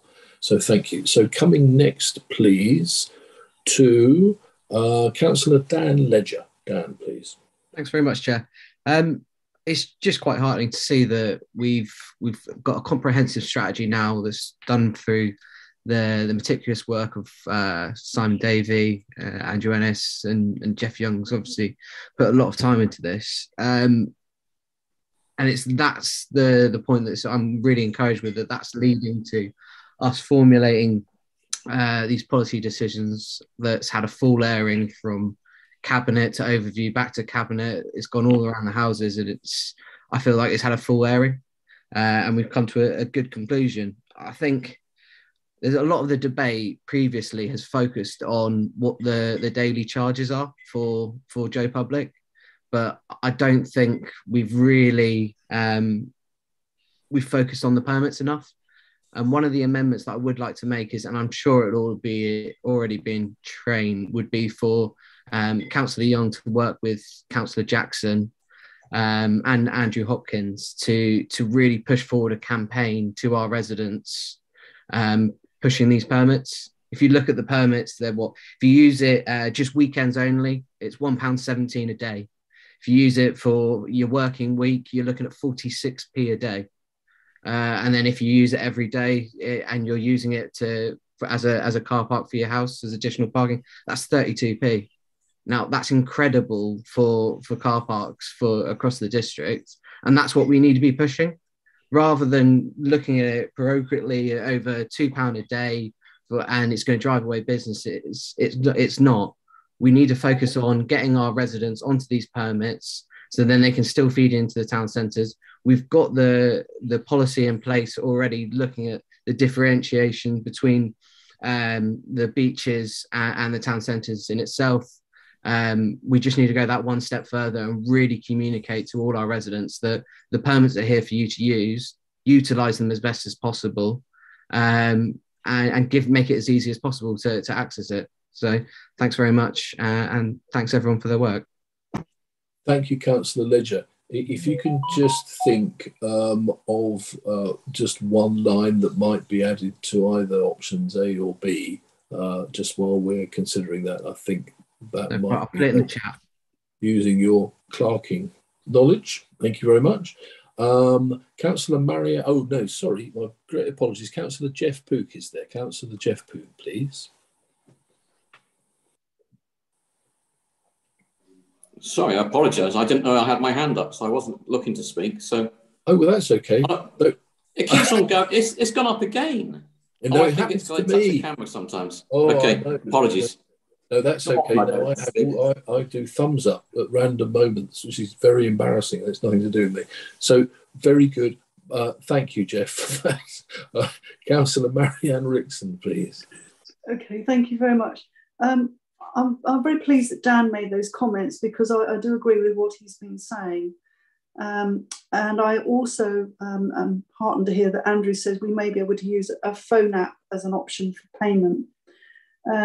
With regard to Sidmouth, I'm going to be a bit parochial here, but I would just like to mention that other areas we've been looking at the shopping option, and Roxburgh is really the little car park that a lot of us use for shopping. And I think the rate there is going to be £1.50 instead of £2 per hour. I don't know whether it also needs to be short stay for 2 hours to make this better turnover. I'll depend on what committee feel. But I also am very much in favour of us checking to be sure that anyone who wants a permit is a bona fide resident who pays council tax. No one who evades paying tax should be allowed to have a permit, in my view, because this is absolutely unfair to those who do pay their council tax. I think other than that, well, apart from the other comment that Jack made was about he feels there should be a differential. And in fact, that even somewhere as small as the Sid Valley, you'll find car park usage, chock-a-block down at the seafront, Sid Ford, half empty probably. So, you know, there is a differential, even in just a mile and a half, a mile and a quarter, whatever it is. Anyway, those are my comments. Thank you very much, Councillor Rickson, very much indeed. Okay, so we continue in Cabinet then. Councillor John Loudon, please. Oh, I'm terribly sorry, John. I have done this to you once before. Andrew Ennis's hand is up. So do you mind if I come to Andrew first? If you just freeze there. Thanks, John. Andrew, please. Just very quickly, Chair. Councillor Rickson said that Roxburgh is on the list at £1.50. There is an option on your list at Roxburgh going to £2 as well. The reason I've suggested that is I think if you had one cheap car park and others more expensive, you'd have a further congestion and queuing problem. It didn't make sense, so I've suggested if we're going to go to £2 in those Sidmouth Centre car parks, it should be all or nothing. Nothing else would make sense. But again, residents could take advantage of the permits. Okay, thank you for that, Andrew, very much. Right, now, Councillor John Loudon, you have the floor. Thank you, Chair. And I think this is, I think I'm a bit like Councillor Ledger. I'm quite heartened by the discussion that's taken place, particularly of recent times. And obviously, you know, as others have said, you know, we are where we are tonight because of the support and work of the officers and the portfolio holder, Jeff Young, as well as colleagues on overview and scrutiny. And I listened to their discussions with interest. So that was incredibly useful and appropriate because we've been kicking this, you know, this current group of 60 members, we've kicked this around now for what, 2.5 years or so, and we've avoided it. It's been kicked down the can, and it really has not gone anywhere in any shape until of late, frankly. Having said that, I don't think there's any of us in this chamber tonight, across this meeting tonight, who want to put up any of the charges. I don't think we're doing this for out of malice or just because we think we ought to do it. We're doing it because it is the right thing to do. And it is the right thing to do because there is broad support across the membership to do so. And it is the right thing because we've talked about for the last, 10, 11 years, the car parking charges have been at £1 an hour. I've done the inflation calculator this evening. £1 10, 11 years ago should be £1.40 today.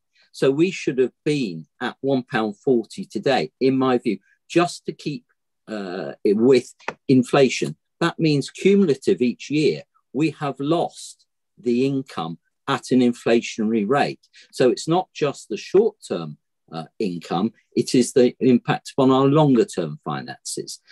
Our costs associated with maintaining car parks will have gone up over the last 10, 11 years. Sure as heck, those haven't stayed at no increase, no inflationary rate. So we are subsidising the contractors, etc., by not having put it up. So this matter has been, in my view, ducked and avoided over the last decade. And we've got to the point now where we can't just keep doing so. And as Jack was talking about earlier on, I'm proud that we are taking this and trying to deal with it. It's important. And there's never a good time to put up any prices. Everybody knows that. It's never popular. But I didn't come into being a councillor to be popular. I came in it to do the right thing. And I think we have to do the right thing today. We've been told that if we increase our car parks, we're going to price ourselves out of the market. We're going to make the town centres suffer. We're going to drive the tourists away. No, I disagree with that. And if you look at that, that's a screenshot of the Bedford Lawn car park that's been talked about in Sidmouth. It's down there, slap bang in the middle of the town. All right, it's not quite as near as the Ham, but it's as near as heck to it. It is £2 an hour for the first hour. It has got a maximum in the day of £8. What did Councillor Young talk about earlier on? He talked about a commitment that we would have a maximum charge of £8 in the day. So, Bedford Lawn, is it empty? Is it? Heck. It is always, every day, every season, busy. And there are queues to get into it, and it creates chaos around the front of Sidmouth. It is busy, it is popular. Therefore, that has demonstrated that they are not pricing themselves out of the market. And I think for all of those reasons, we have to take this and move it forward in the way that Councillor Young is now proposing. And I concur with previous councillors that we should be adopting 1B as well as the recommendations 2, 3 and 4. And let's see ourselves in April in a much better position, not just for our car parks, but across our broader budgets so that we can support, maintain and develop this council. Thank you, Chair. Thank you very much, Councillor Loudon. And of course, the beneficiaries of this, if this decision is taken, are the council's services. And there'll be an election in a year and a bit's time, and we will have to justify these raises at that point. And if for sake of argument, another political party gets in at that time and takes over the administration, who knows what would happen, then they will have the benefit of this, that what we have done is grasp the very serious medium-term financial implications around these issues as well. And it can't be ducked anymore. This is in the public interest, and I have no doubt about that. Coming please now to one more special treat from outside of Cabinet, but not too long, please. Councillor Joe Wibley. I will keep this as brief as I can. Could I just say that where Andrew Ennis spoke about there being a price differential in car parks in Sidmouth, leading to large queues at one and no traffic at the other, the Imperial Road situation in Exmouth will lead to exactly the same thing. They're very, very close together. Everybody will be looking to get in that one because it's cheaper.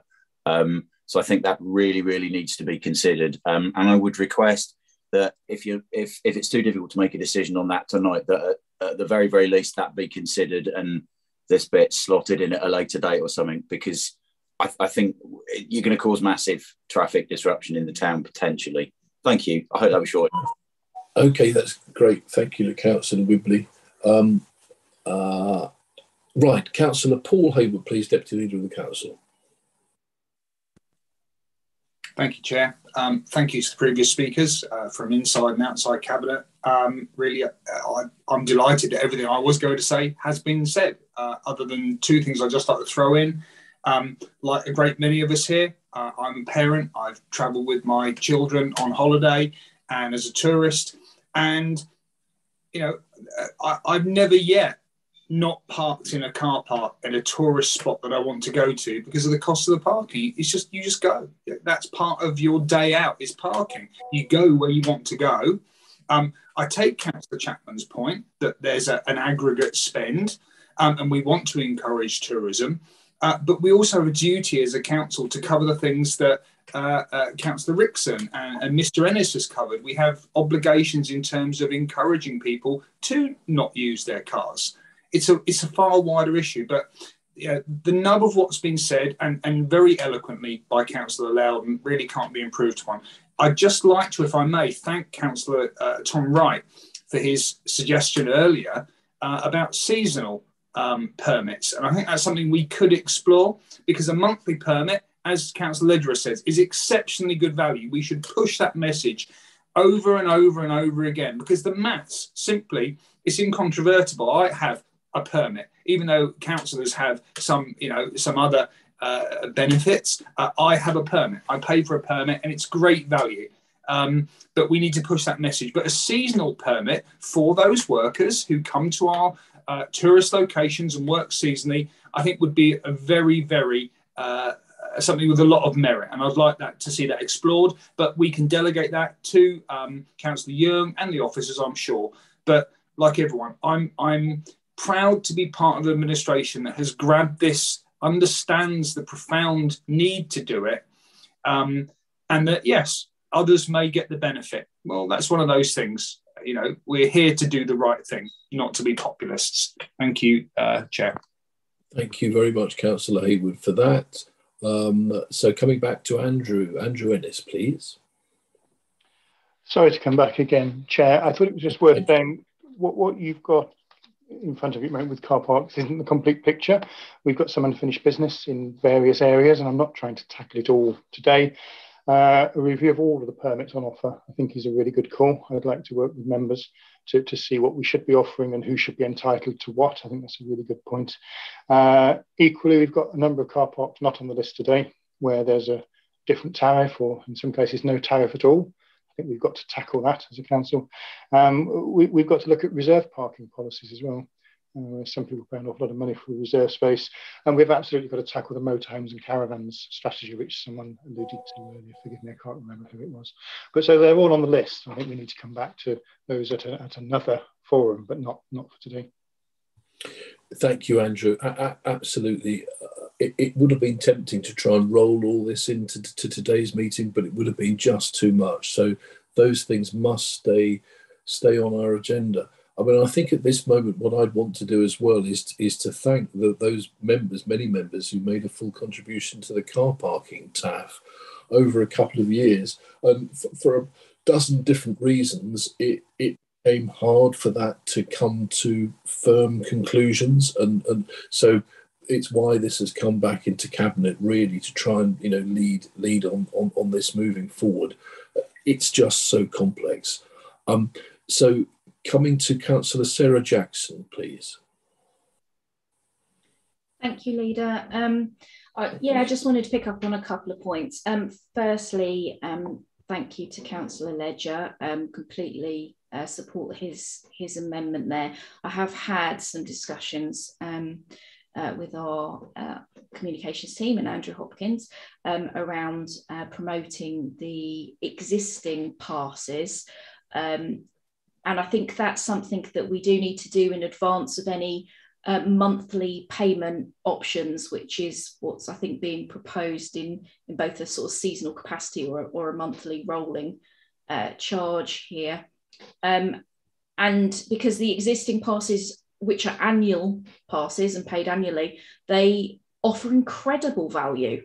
And so having had conversations with a lot of residents around car parking, I'm not surprised, but there's an awful lot of people that are not aware that that's available to them. And I think the more we can do to make residents more aware that they can make huge savings by operating in that way, the better. So I'm grateful for that. And I think we can continue to do that.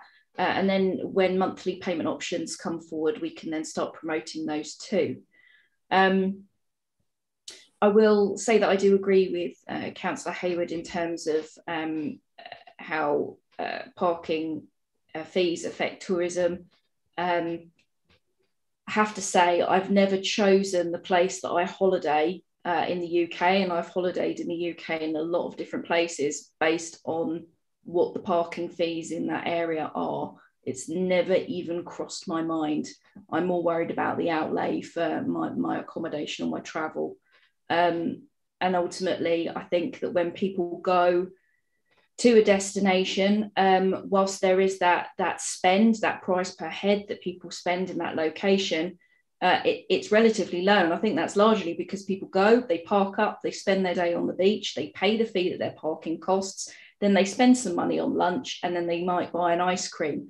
And I don't think that spending money on lunch and buying an ice cream is going to really change as a result of increased fees in the car park, because that's just a cost that people are prepared to pay when they're on holiday.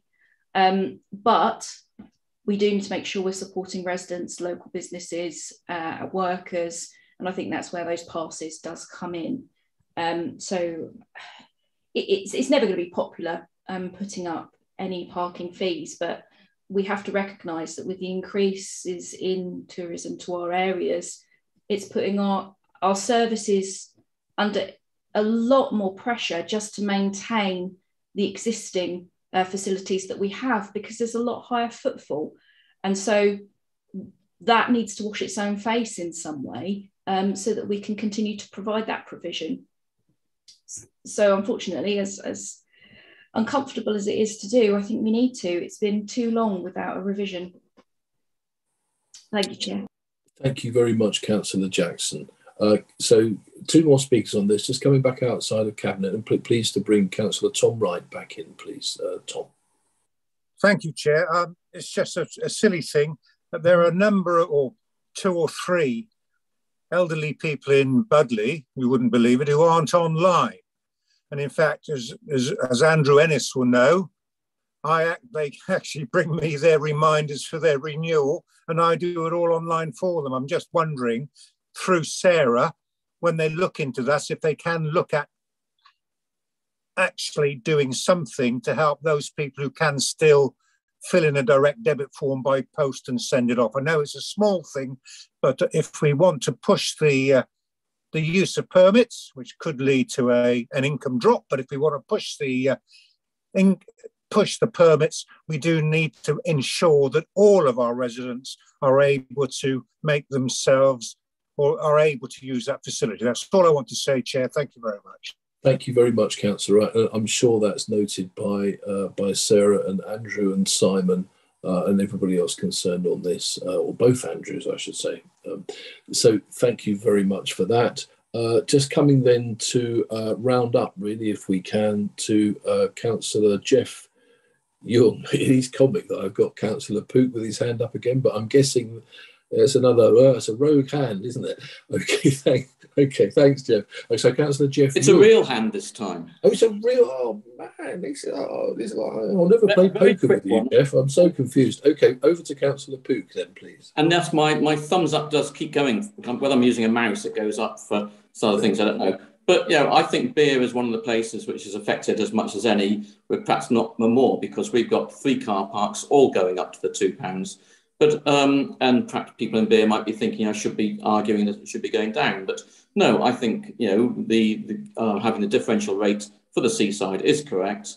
I don't think it'll impact on the holiday numbers, as people have said. It's just a 50p growl or what's that, £4 a day. It's not going to make that impact, and we do need the money for the other services. So since my hand keeps on going up automatically, it must mean I want to speak anyway. So I do support you on this. Thank you. It was meant to be. Thank you very much, Councillor Pook. Okay, so finally to Councillor Jeff Young, please. Yeah, just a couple of points on the Exmouth issue. We have to look at the Imperial Road and Imperial Road Recreation Ground and Camperdown Terrace as a job lot. If you increase the price in one, you have to increase the price in all, or if you decrease the price in one, you have to decrease in all. And it was a difficult one. It's an iffy one, certainly, but I would support keeping it £2. Bearing in mind the permits, bearing in mind that LED also offer car park permits that are less than the standard offer, specifically for the LED at Exmouth. The other issue, I can't understand why people are saying that just because everyone else has put their prices up, from the gas suppliers to the candlestick maker, we can't put our prices up. The headline is that we have held our prices for 12 years. And now that is the headline, isn't it? Now, we have held the prices for 12 years, and unfortunately, we are now having to put the price up. Thank you. Thank you very much, Councillor Young.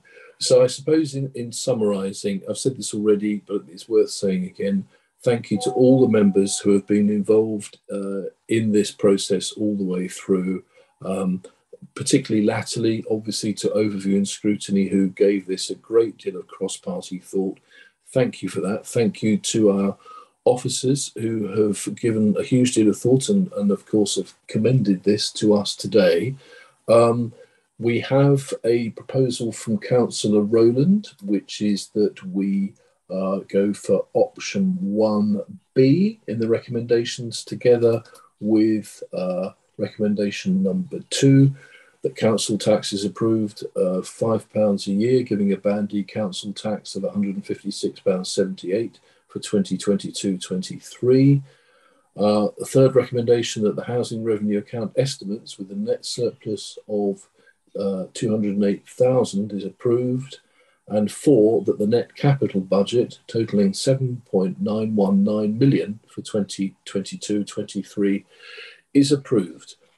Councillor Ledger, did you want to add a line to option B, if that's Councillor in relation to the media?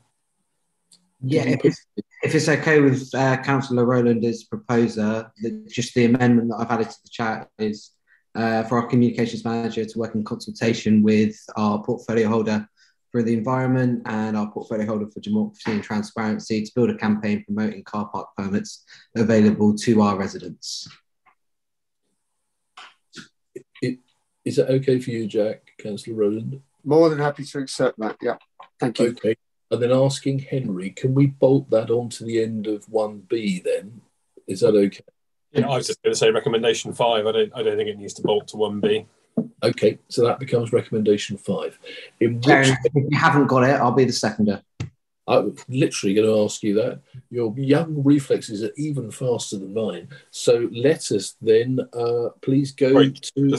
I appreciate it's very late in the day. You'd asked to be reminded of the fact of the minutes of ONS and HRB, and we'll reflect that they're taken into account if that's what you wish. It seems fairly self-evident to me, given the report, that would have been the case anyway. Okay, so how do we actually deal with that technically, Henry? We'll just note it in the minutes that they were taken into account. Fantastic. Thank you very much. That's very helpful. Right, Amanda, can you take us to a vote on this then, please? Yes, Chair. Councillors, if you can vote in the usual way, please. Green ticks in favour, red crosses if you're against.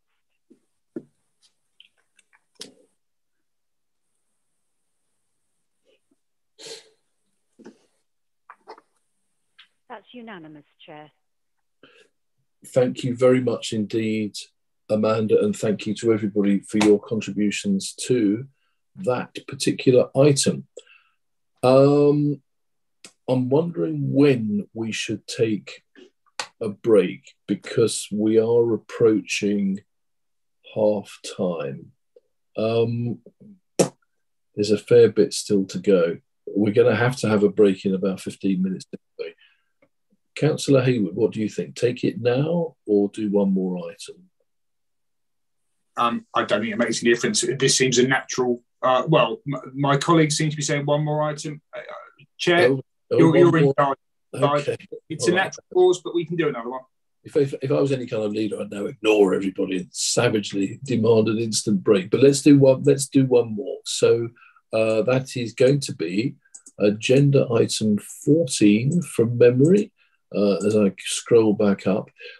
Thank you. Right, agenda item 14 is our capital strategy for 2022-23 until 2025-26. We have a report here, I believe, from our finance manager, John Symes. Thank you, John. Thank you, Chair. I'll look to be quick. So the 22-23 capital strategy comes to you as part of the annual budget process. It's pulling together various strategies and processes covering capital expenditure and treasury management. The two are very closely linked. The 22-23 strategy has been reviewed and it is in line with previous strategies, but we are going to be looking to review it within the financial year. In late December, CITFA published revised treasury management and potential codes. And they don't have to be formally adopted now. They have to be adopted in 23-24, but we are required to have regard to those new codes. So in order to take that on board, once we've received a bit more guidance, a bit more training around those codes, we are going to aim to get the report back to you as part of the mid-year report on the updates and requests adoption of that revised strategy at that point. That's all I was going to cover. Thank you, Chair. Thank you very much, John. Can I ask if there are any questions or comments from outside of Cabinet, please, by raising your yellow hand? I don't see anybody there. Okay, can I come back into Cabinet, please? Perhaps looking for a proposer. Councillor Jack Rowland.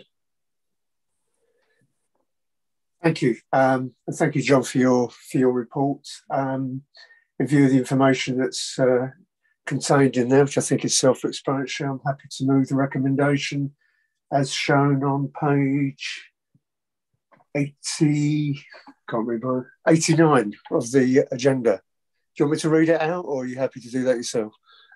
Go on, read it out. It's only a short one. Okay. In order to comply with good practice, there is a requirement for the council to have in place an adopted capital strategy. So the recommendation is that Cabinet recommends to Council the adoption of the capital strategy 2022 to 23 to 2025 26. Brilliant. Okay, can we look for a seconder for that as well, please? Seconded. I've got my hand up. Thank you, Marianne.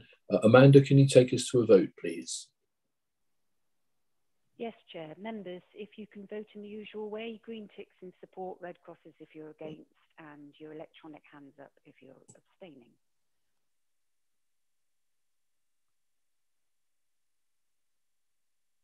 That's unanimous in favour of the recommendation, Chair.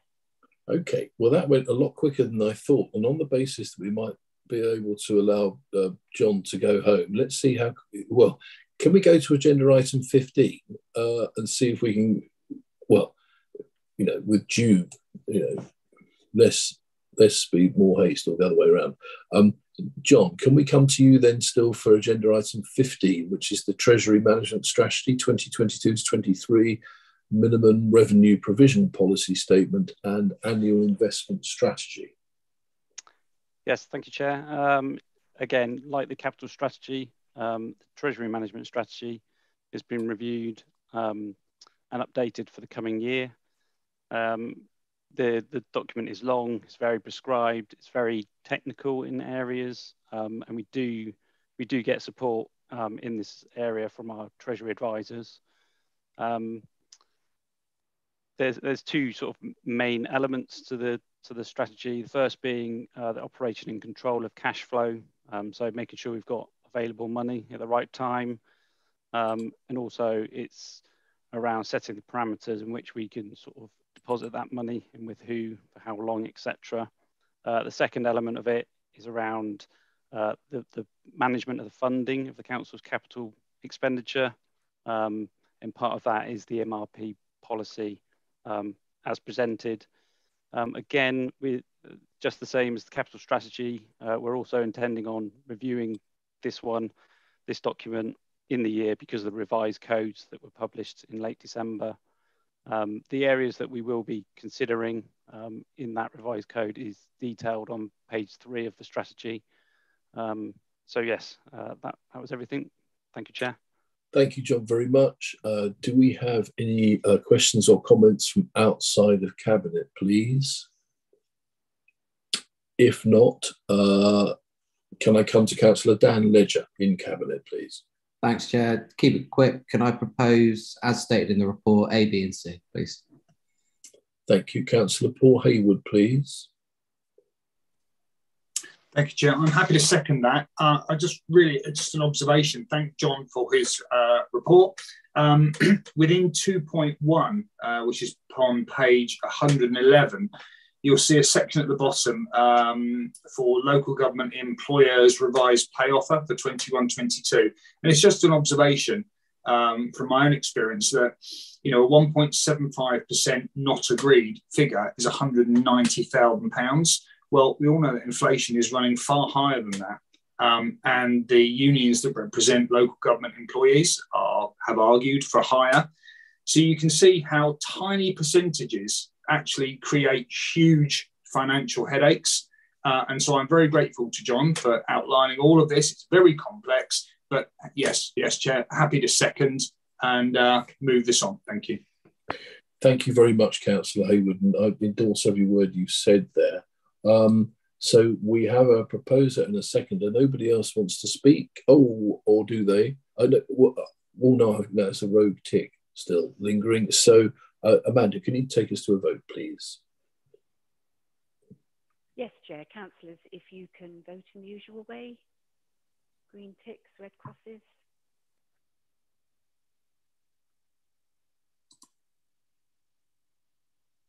That's unanimous in favour, Chair.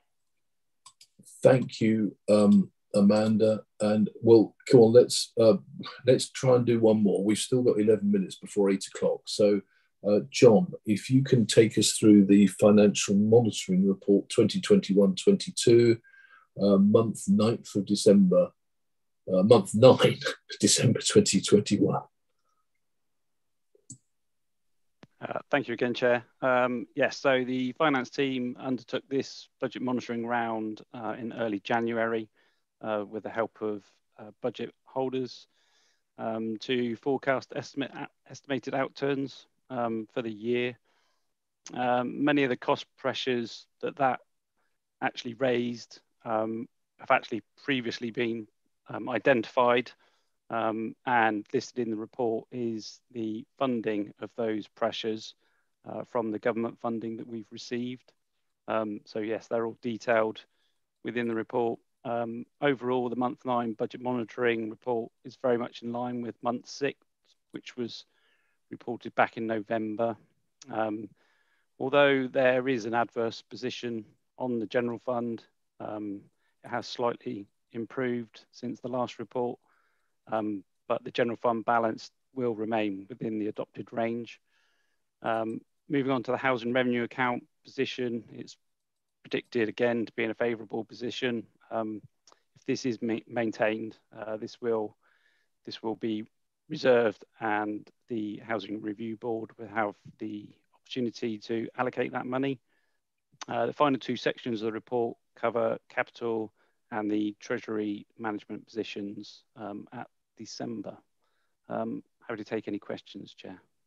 Thank you very much, John. Again, so the recommendation there is that the variances identified as part of the revenue and capital monitoring process up to month 9 be acknowledged. Can I look for any speakers from outside of Cabinet first, please? No, thank you. In which case, can I come to Councillor Paul Haywood, please? Thank you, Chair. My apologies. My previous statement was a little bit premature because it actually related to this item. I'm sort of using your laptop without a mouse, and it's my big chunky fingers are scrolling all over the place. So I'm happy on this. Thank you again, John. I'm happy to propose that recommendation and seek a seconder. Obviously, my earlier comments apply to this, not to the previous. Apologies to that member. But yes, thank you, Chair. Happy to propose. That's great. I have a terrible fear that nobody noticed that, Paul, but I don't know. I'll be interested in emails from people later. Yeah, I did. So can I come to Councillor Jack Rowland, please? Thank you. I was going to spare Councillor Haywood's blushes, actually, so thank you for the confession. Yeah, I'm happy to second the recommendation.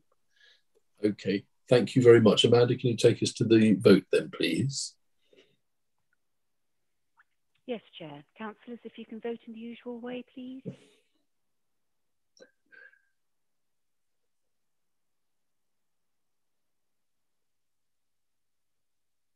That's unanimous in favour, Chair.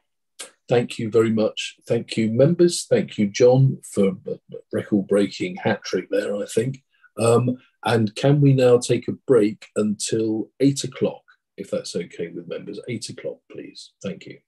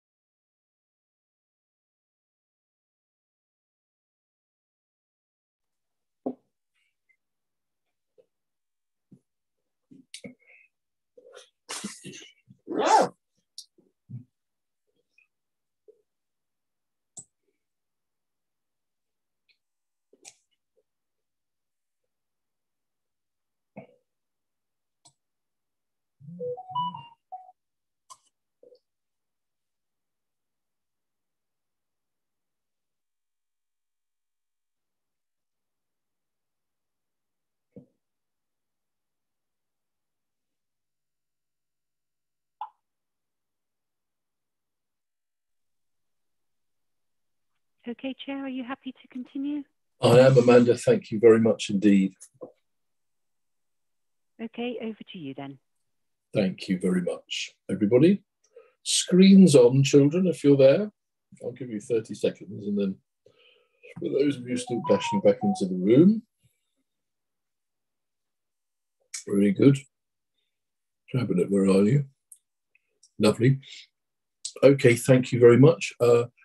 We now come to agenda item 18, with apologies to Andy, and indeed Rob in a minute, to whom this always happens, where they come at the end of meetings, or well down the agenda. But it's great to have a fresh start here, because we want to hear what Andy has to say on the clean growth vision for development in the west of the district. And we have a report from Andy Wood, our service lead for growth, development and prosperity. Okay, Chair, do you want to start with the item 17, the ARG report? That's the one before Andy's. Well, that's a that's a very good idea. It's very good. I was looking at Andy's face and thinking, I've never seen terror like that on anybody. So, right, in which case, Rob, thank you very much. Agenda item 17, additional restrictions grant, also known as the ARG, for the period 30th of December 2021 to the 31st of March this year. A report from our Economic Development Manager, Rob Murray. Thank you, Rob. Thank you, Chair. Yes, the report puts forward our proposals to mobilise a new round of additional restrictions grant funding, or ARG, to support local businesses who've been adversely affected by the increased number of COVID-19 infections. Predominantly, this covers the emergence of the Omicron variant.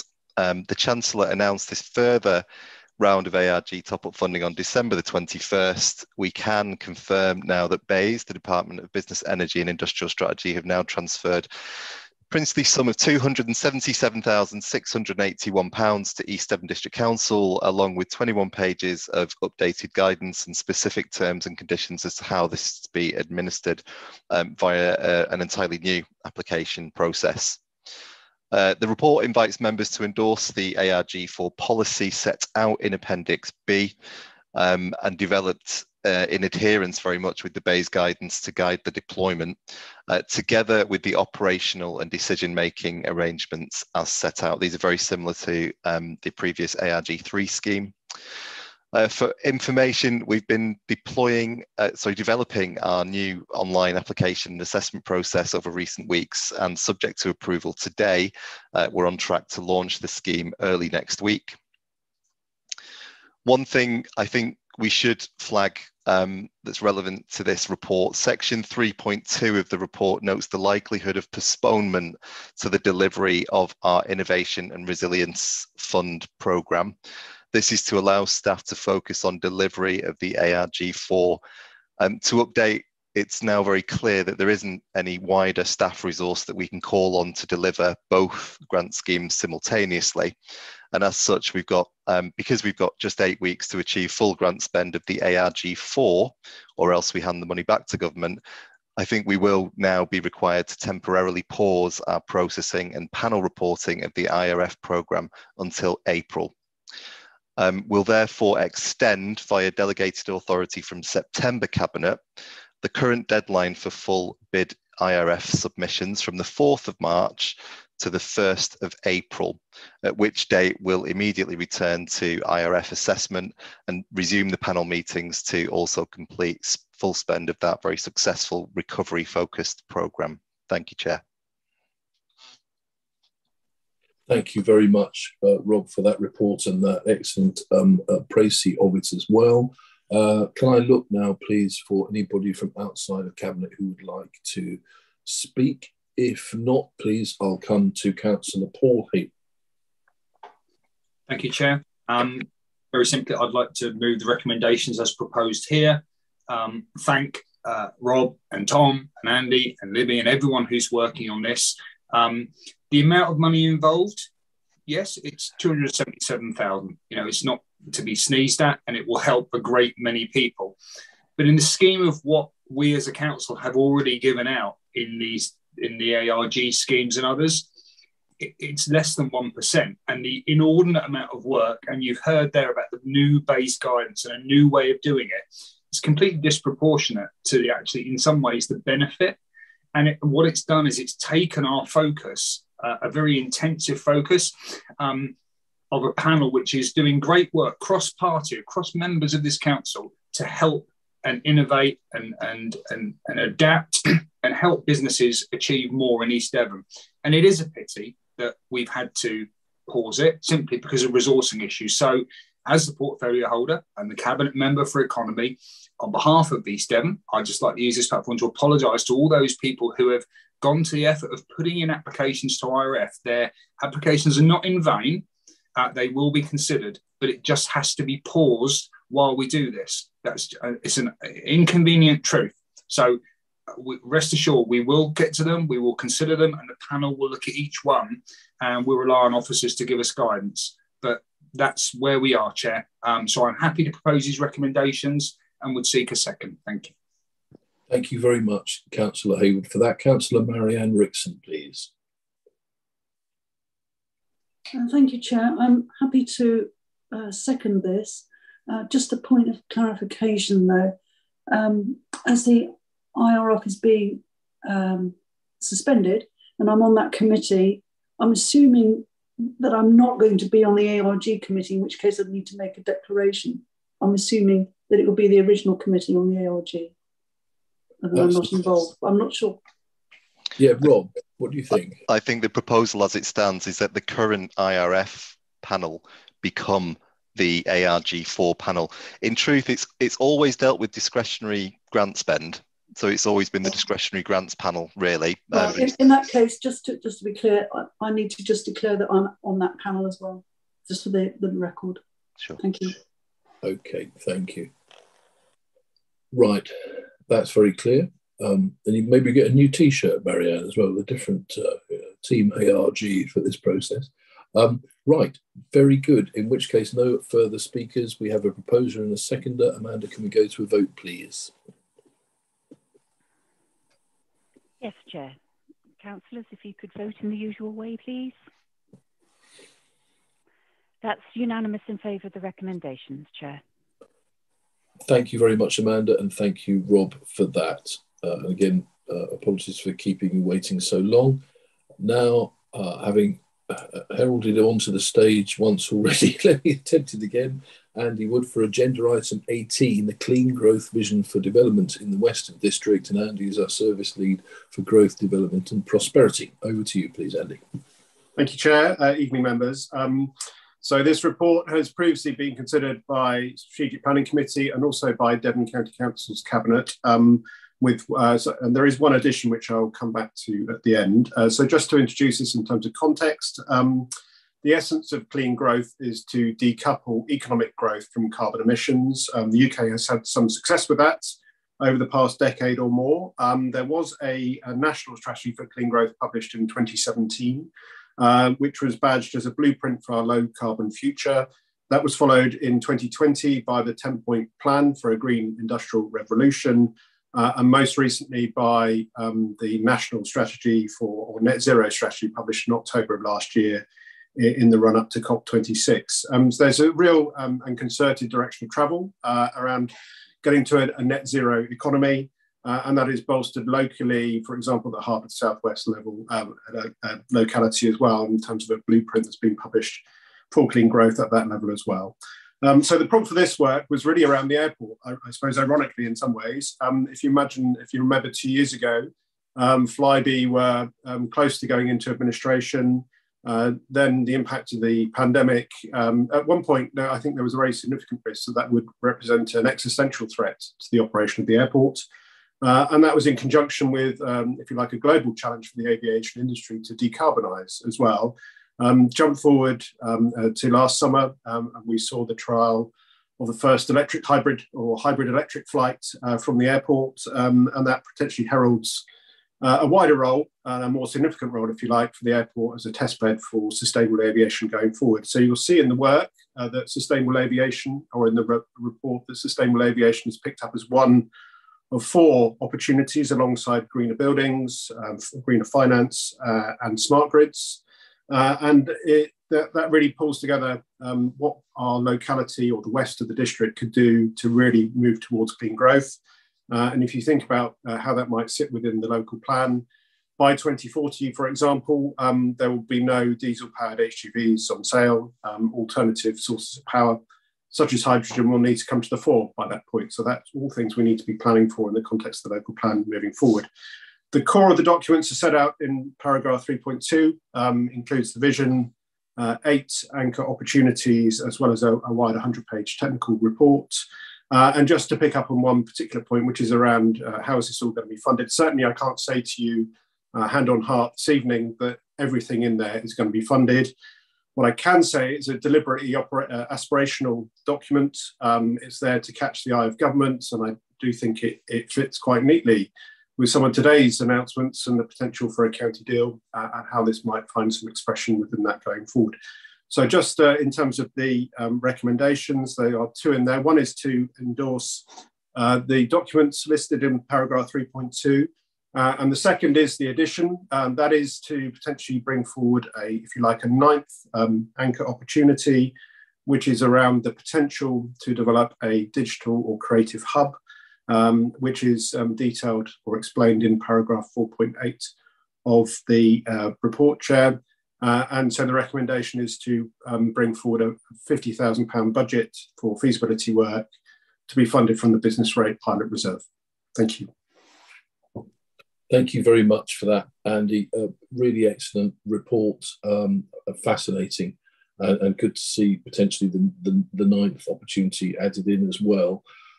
So can I have a look, please, for any comments from outside of Cabinet on this or questions? No, so coming to Councillor Paul Hayward, please. Thank you, Chair. Well, unsurprisingly, my thanks to Andy and his team for this.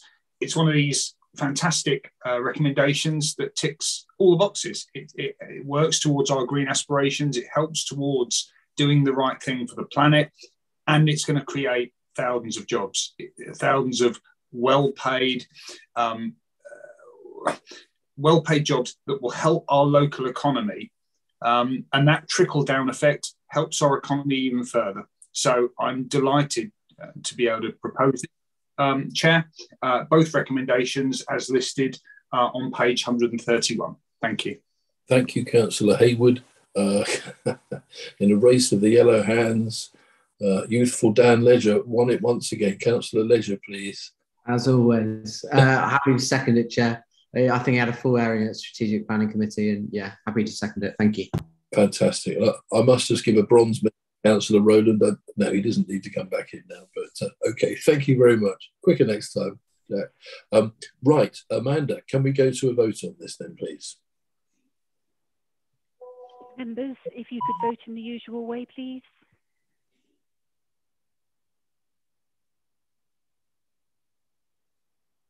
That's unanimous in favour, Chair.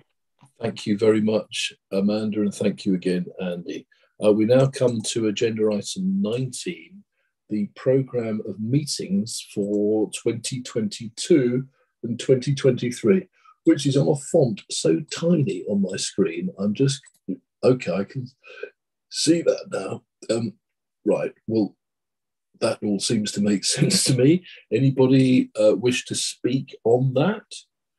Or are we happy to recommend this programme of meetings? I'll take it. Right. Yes, Councillor John Loudon, please. Apologies.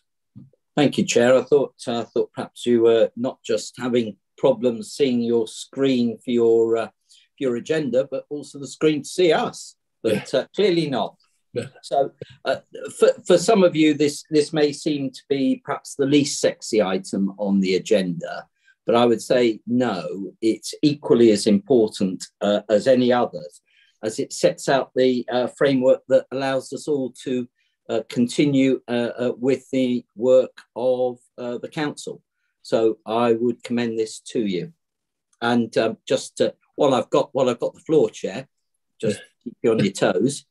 So thank you to Henry and his colleagues, DSO colleagues, for pulling this together as always. It's never an easy task trying to timetable a complex set of meetings so that they all intertwine, but they don't clash with each other. And it's an opportune moment to say thank you again to Henry and his colleagues for the work over the past year. Would you like that recorded for the minutes, Councillor Loudon? Ooh, I'm sure that DSO will do the right thing, Chair. Okay, all right. Well, I would heartily endorse that as well. Thank you for saying that, Councillor Loudon. So coming next now, please, to Councillor, I'm just looking, right, Councillor Joe Wibley, please. Hi there, just a little point. As Chair of Licensing, I've noticed on a couple of occasions in terms of the programme of meetings that licensing and enforcement has clashed with planning. And there's quite a lot of people on both committees. That's been sorted for the next planning meeting in next week.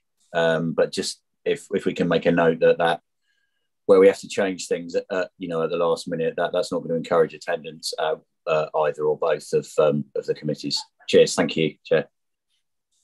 Okay, thank you very much for that, Councillor Wibley.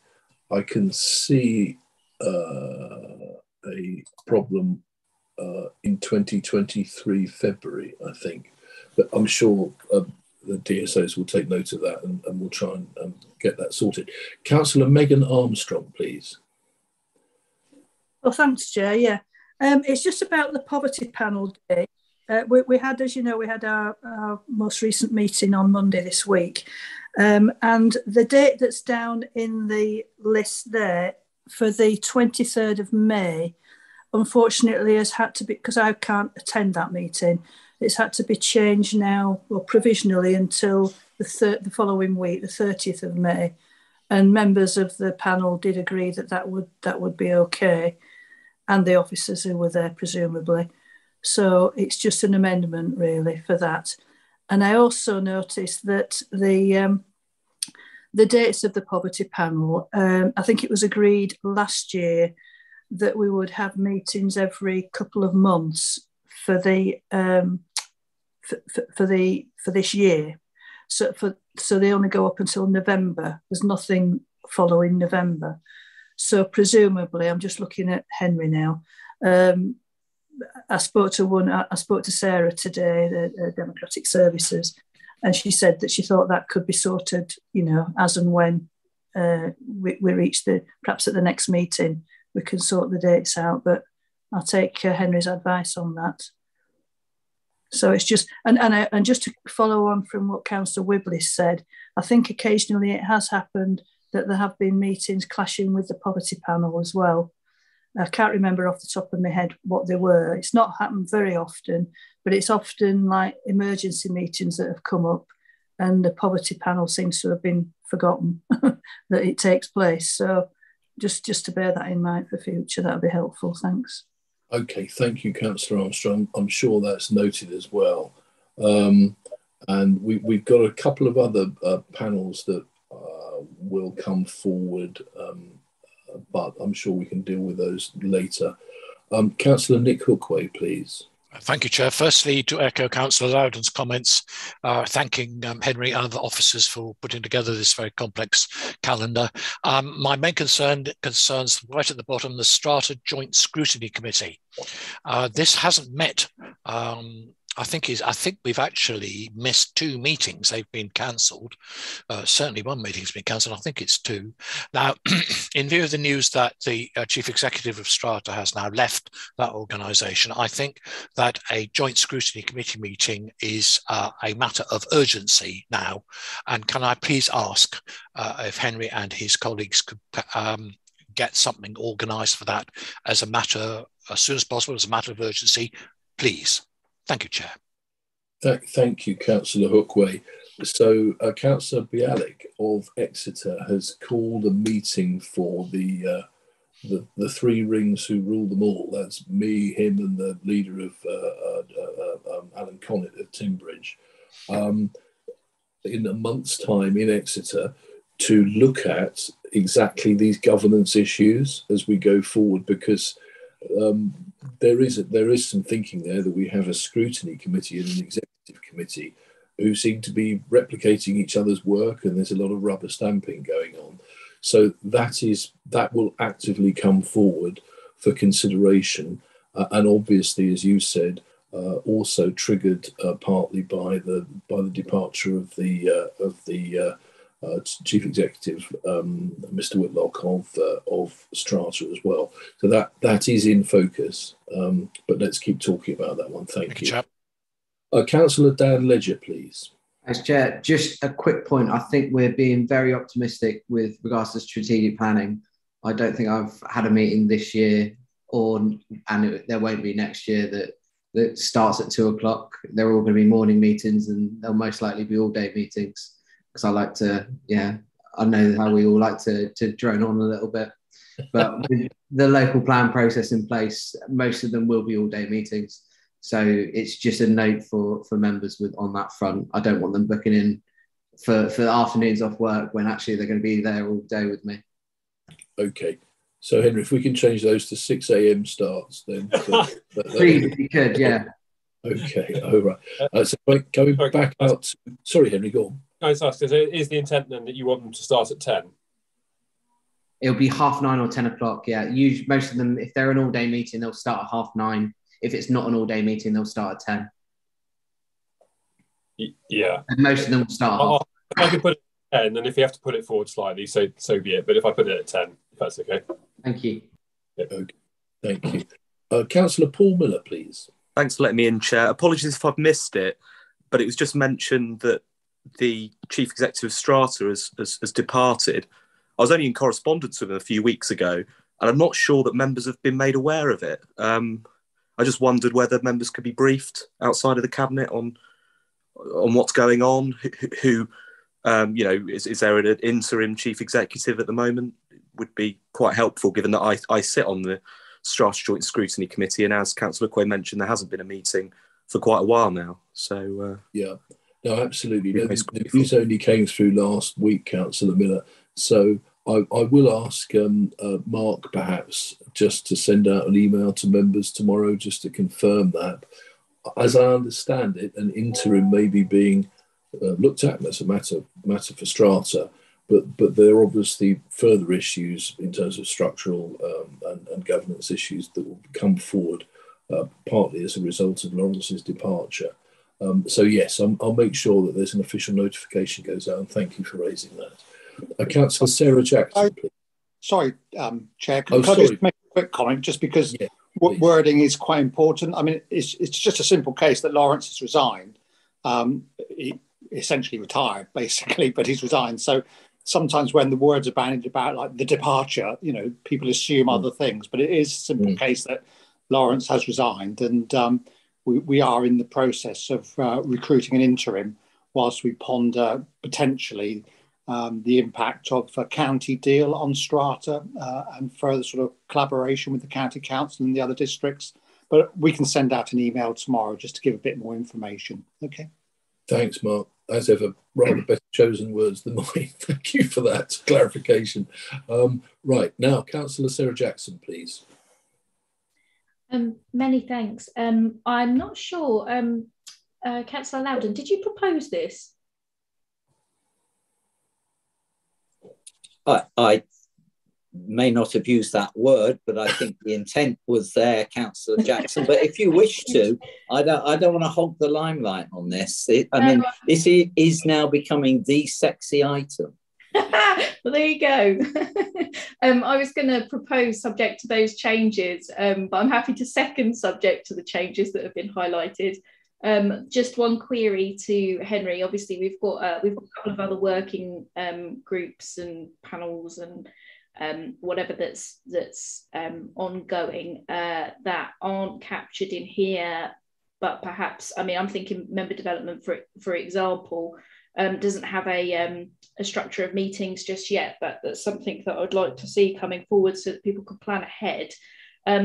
Once this is approved and goes to council and is approved, how straightforward is it to add additional meetings to this document, or will they not be captured in this document? Through Chair, thank you. Thank you all for your kind words earlier as well. I should add. Certainly, I'll take that on behalf of the team. I didn't prepare this, obviously. It's not my skill set.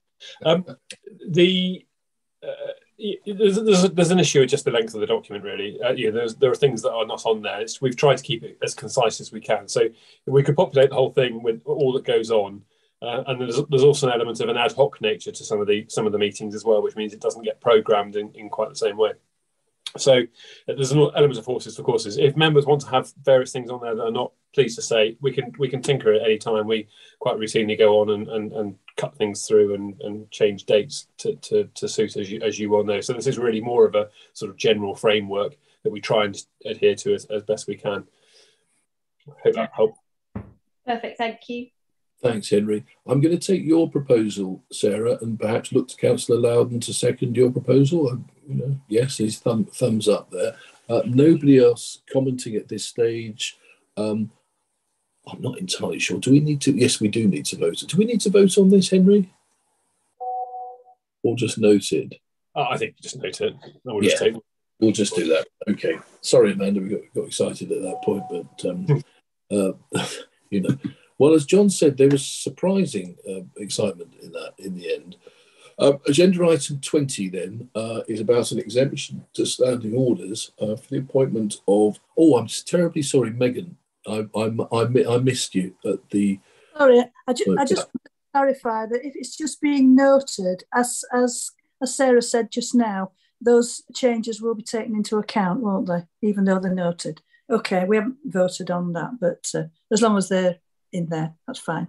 Thanks. Sorry, just to clarify, this will ultimately go on to council, but we will pick up the change. Oh yeah, of course, yeah. Thank you. Thanks, Chair. Lovely. Okay, thank you very much. So for agenda item 20, exemption to standing orders, the appointment of legal assistance for Cranbrook Town Centre, we have a report from Thea Billiter, Cranbrook's new community manager. Thea, please.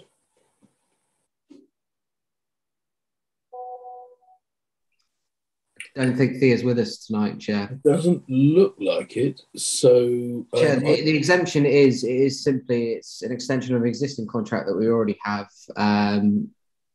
The contractor in question wrote the original Section 106 agreement for Cranbrook, and it is just to continue on with the MOU work. I've done Mark's work for him here. Mark, you can go home. Right. Thank you very much. I'll open the beer now. So that well done. There we go. He's a good clerk, Mark, isn't he? So excellent. In which case we can see from that we have a recommendation, which is that Cabinet notes the attached request for the exemption to standing orders approval form attached in respect of the appointment of Burgess Salmon to provide legal assistance in the drafting of the Cranbrook Town Centre Memorandum of Understanding and associated Section 106 deeds of variation. So Councillor Marianne Rickson, please. I just thought this was so exciting that I would like to recommend approval. Okay, thank you very much. Councillor Jack Rowland. Yeah, pleased to second it. In view of Councillor Ledger's officer role. Okay. Right, so we do need to vote on this one. So Amanda, please. Thank you, Chair. Members, if you could vote in the usual way, please.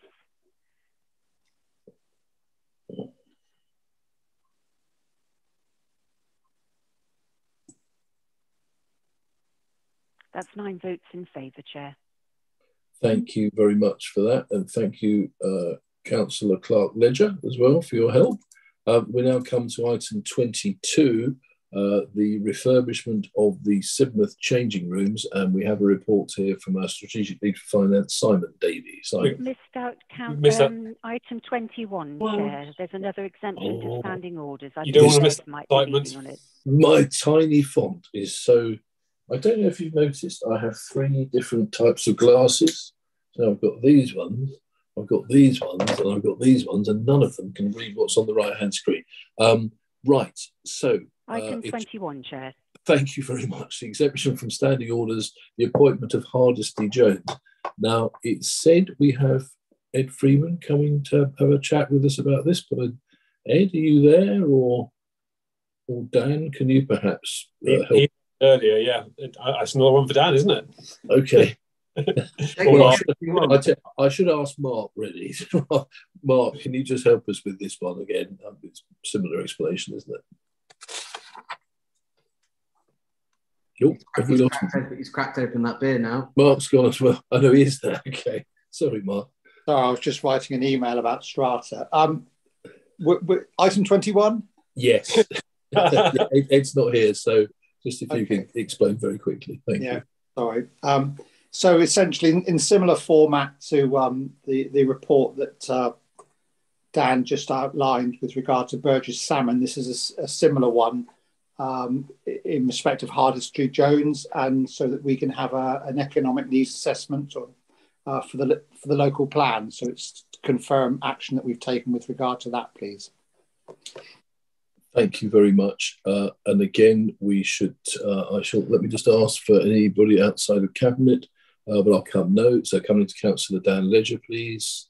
Thanks, Chair. Happy to propose the cost shared between all four authorities in question, and it needs to be done for the local plan.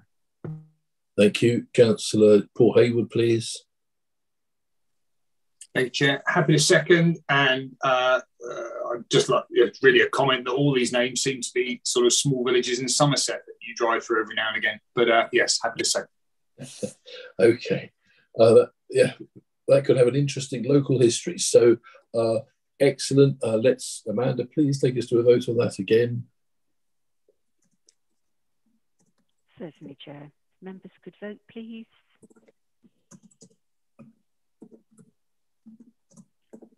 That's 9 votes in favour of the recommendation, Chair. Thank you very much. Thank you, Mark, for that. Now we come to agenda item 22, the refurbishment of Sidmouth swimming pool changing rooms, and report from Simon Davey, our strategic lead for finance. Simon, please. Thank you, Chair. A short report, hopefully self-explanatory. The request is coming to you at the request of LED. So members may remember in terms of this was one of the schemes that was considered by the budget setting capital allocation group to go forward in our capital programme, but it was rejected at that stage to be further considered by the LED forum in terms of the amount of work going on with LED at the moment in terms of our leisure strategy. So the capital programme for LED, well, East Devon assets that are operated by LED, only essential health and safety capital items went through, and a number of others were put to one side for further debate. This one, however, LED are keen that we do consider before those other projects, in that they feel it's important for customer service at Sidmouth Swimming Pool. They've attached their report as a link in terms of the number of customer complaints they've received, etc. The request is that we meet this out of our revenue budget, which we can do in terms of the budget approvals in place. But it's for, ideally it would have gone to the LED forum, but the timing of it hasn't allowed that. So with your permission, it's come straight to Cabinet. The decision for members is whether you wish to meet this out of your budget resources. The last 2 bullet points on the report refer to the budget available, how much of the national funding is left, and also the likely commitment that you'll have to LED for the remaining quarter of the financial year in order to meet their additional losses. I can add some more questions on that if needed, but hopefully that explains the position, Chair. Thank you, Simon, very much. So can I look for any questions or comments from outside of Cabinet, please? So none there. So coming into Cabinet, oh no, sorry, going back outside, Councillor Paul Miller, please. Thanks, Chair, a bit late there. Yeah, just wanted to endorse this proposal. And as Vice Chair of the Forum, along with Councillor Hawkins, we decided this did need to go to the Cabinet, straight to Cabinet, rather than a late report to the Forum. We do think on this occasion that this specific project deserves this funding. because of the complaints and because it will likely increase footfall and membership at the Sidmouth Sidmouth Centre. And I think it's really important to remember that this isn't money to LED. I feel this is money to the council because it's our asset. I think there are a lot of requests that coming forward, as we know from LED. And it does beg the question what the Conservatives were doing in power for the last 12 years, given given the number of requests we have to deal with right now. But I do think this one is urgent to be taken. I hope Cabinet will approve it. Thank you, Chair. Thank you, Councillor Miller, for that comment. Councillor Nick Hookway, please. Thank you, Chair. Thank you, Simon, for your report. I'm afraid I've got some concerns about this particular request. I was on the budget setting and capital allocation group in December. We had a huge meeting there and took some considerable time to decide exactly what budget requests were going to go through. And we said at the time that we would only deal with health and safety matters.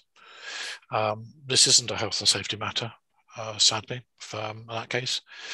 We also have the leisure strategy in place, and we're hoping to have a report from Strategic Leisure very shortly, so that we can make a decision, a long-term decision about how we're going to refurbish pools and deal with pools. And so I'd like to defer this decision, please, if possible, until such times as we've seen the report from Strategic Leisure. Thank you, Chair. Okay, thank you, Councillor Hookway. So you're proposing a different recommendation, which is for deferral of this item to go back to LED first, or to a later Cabinet? Well, back to the monitoring forum to await the report of the Strategic Leisure for the leisure strategy, please. Okay, all right, thank you. Noted. Councillor Simon Davey, please. Sorry, Chair, I didn't want to butt in. I just wasn't sure, as Chair, whether you're aware that Peter Gilpin, Chief Exec of LED, was in the meeting and happy to probably take questions. No, I wasn't, and thank you very much for pointing that out. If Peter, well, I tell you what, let's have a couple more comments, and then if Peter, if you'd like to speak, please do. I hope you've got the capacity to put your yellow hand up, Peter. But if you haven't, just shout. So let's come to Councillor Jack Rowland next, please.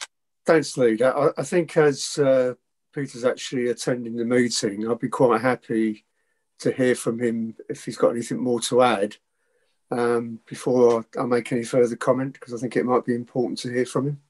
Okay, thanks, Jack. That's a good suggestion. Peter, apologies I can't see you on my screen. Would you like to come in at this point to add some comment? Yes, you would. So over to you, please, Peter. Thank you. Yes, thank you very much. Actually, awaiting the leisure strategy is one of the reasons why this is important, I think, to go ahead with now. We've been looking at refurbishing these changing rooms for a number of years, and we were fairly well advanced on a very significant improvement about 3 years ago. And then a number of factors have delayed it, one being obviously COVID, the second being the leisure strategy, and the third being obviously the capital constraints that I recognise the council are facing. But what we've got at Sidmouth Swimming Pool are changing rooms that are 30 years old and have never been refurbished, and they're in a pretty poor state. And we were looking to go ahead with these, as I say, about 3 years ago. But knowing the leisure strategy was coming and knowing that a longer term view was needed, we actually asked for these works to be postponed until the leisure strategy gave a long term view of the swimming pool, and until we could sort of look at that in conjunction with the other facilities in Sidmouth, because you've got to look at them in the round. So in the meantime, what we've got are changing rooms which are now very shabby. We're getting complaints pretty much daily. I've forwarded 3 to Simon Davey this morning that we've had just this week, and it's only Wednesday. So these are affecting our customers quite badly, and we are seeing a lot of people leave their memberships and stop swimming. So with the next financial year coming and the constraints we're all looking at, these works at a relatively cheap price would see the changing rooms enhanced for a very short-term period for 2 or 3 years whilst we consider the long-term future of the pool and the other facilities in Sidmouth. So it's a makeover to address the concerns of the public, and which would see a financial benefit for the next financial year, as well as much improved customer satisfaction. So I would really like to see these works done, and I would appreciate support. Thank you, Chair. Thanks, Peter, very much for that. It's very helpful. Can I ask you a question, which is just a little bit of detail then around, you know, I don't know, the 3 complaints today. I mean, what are we looking at? Loose tiles, grubbiness, shower curtains falling off rails? I mean, where are the problems? Yeah, they are. It is the state of the changing rooms mainly. They are 30 years old.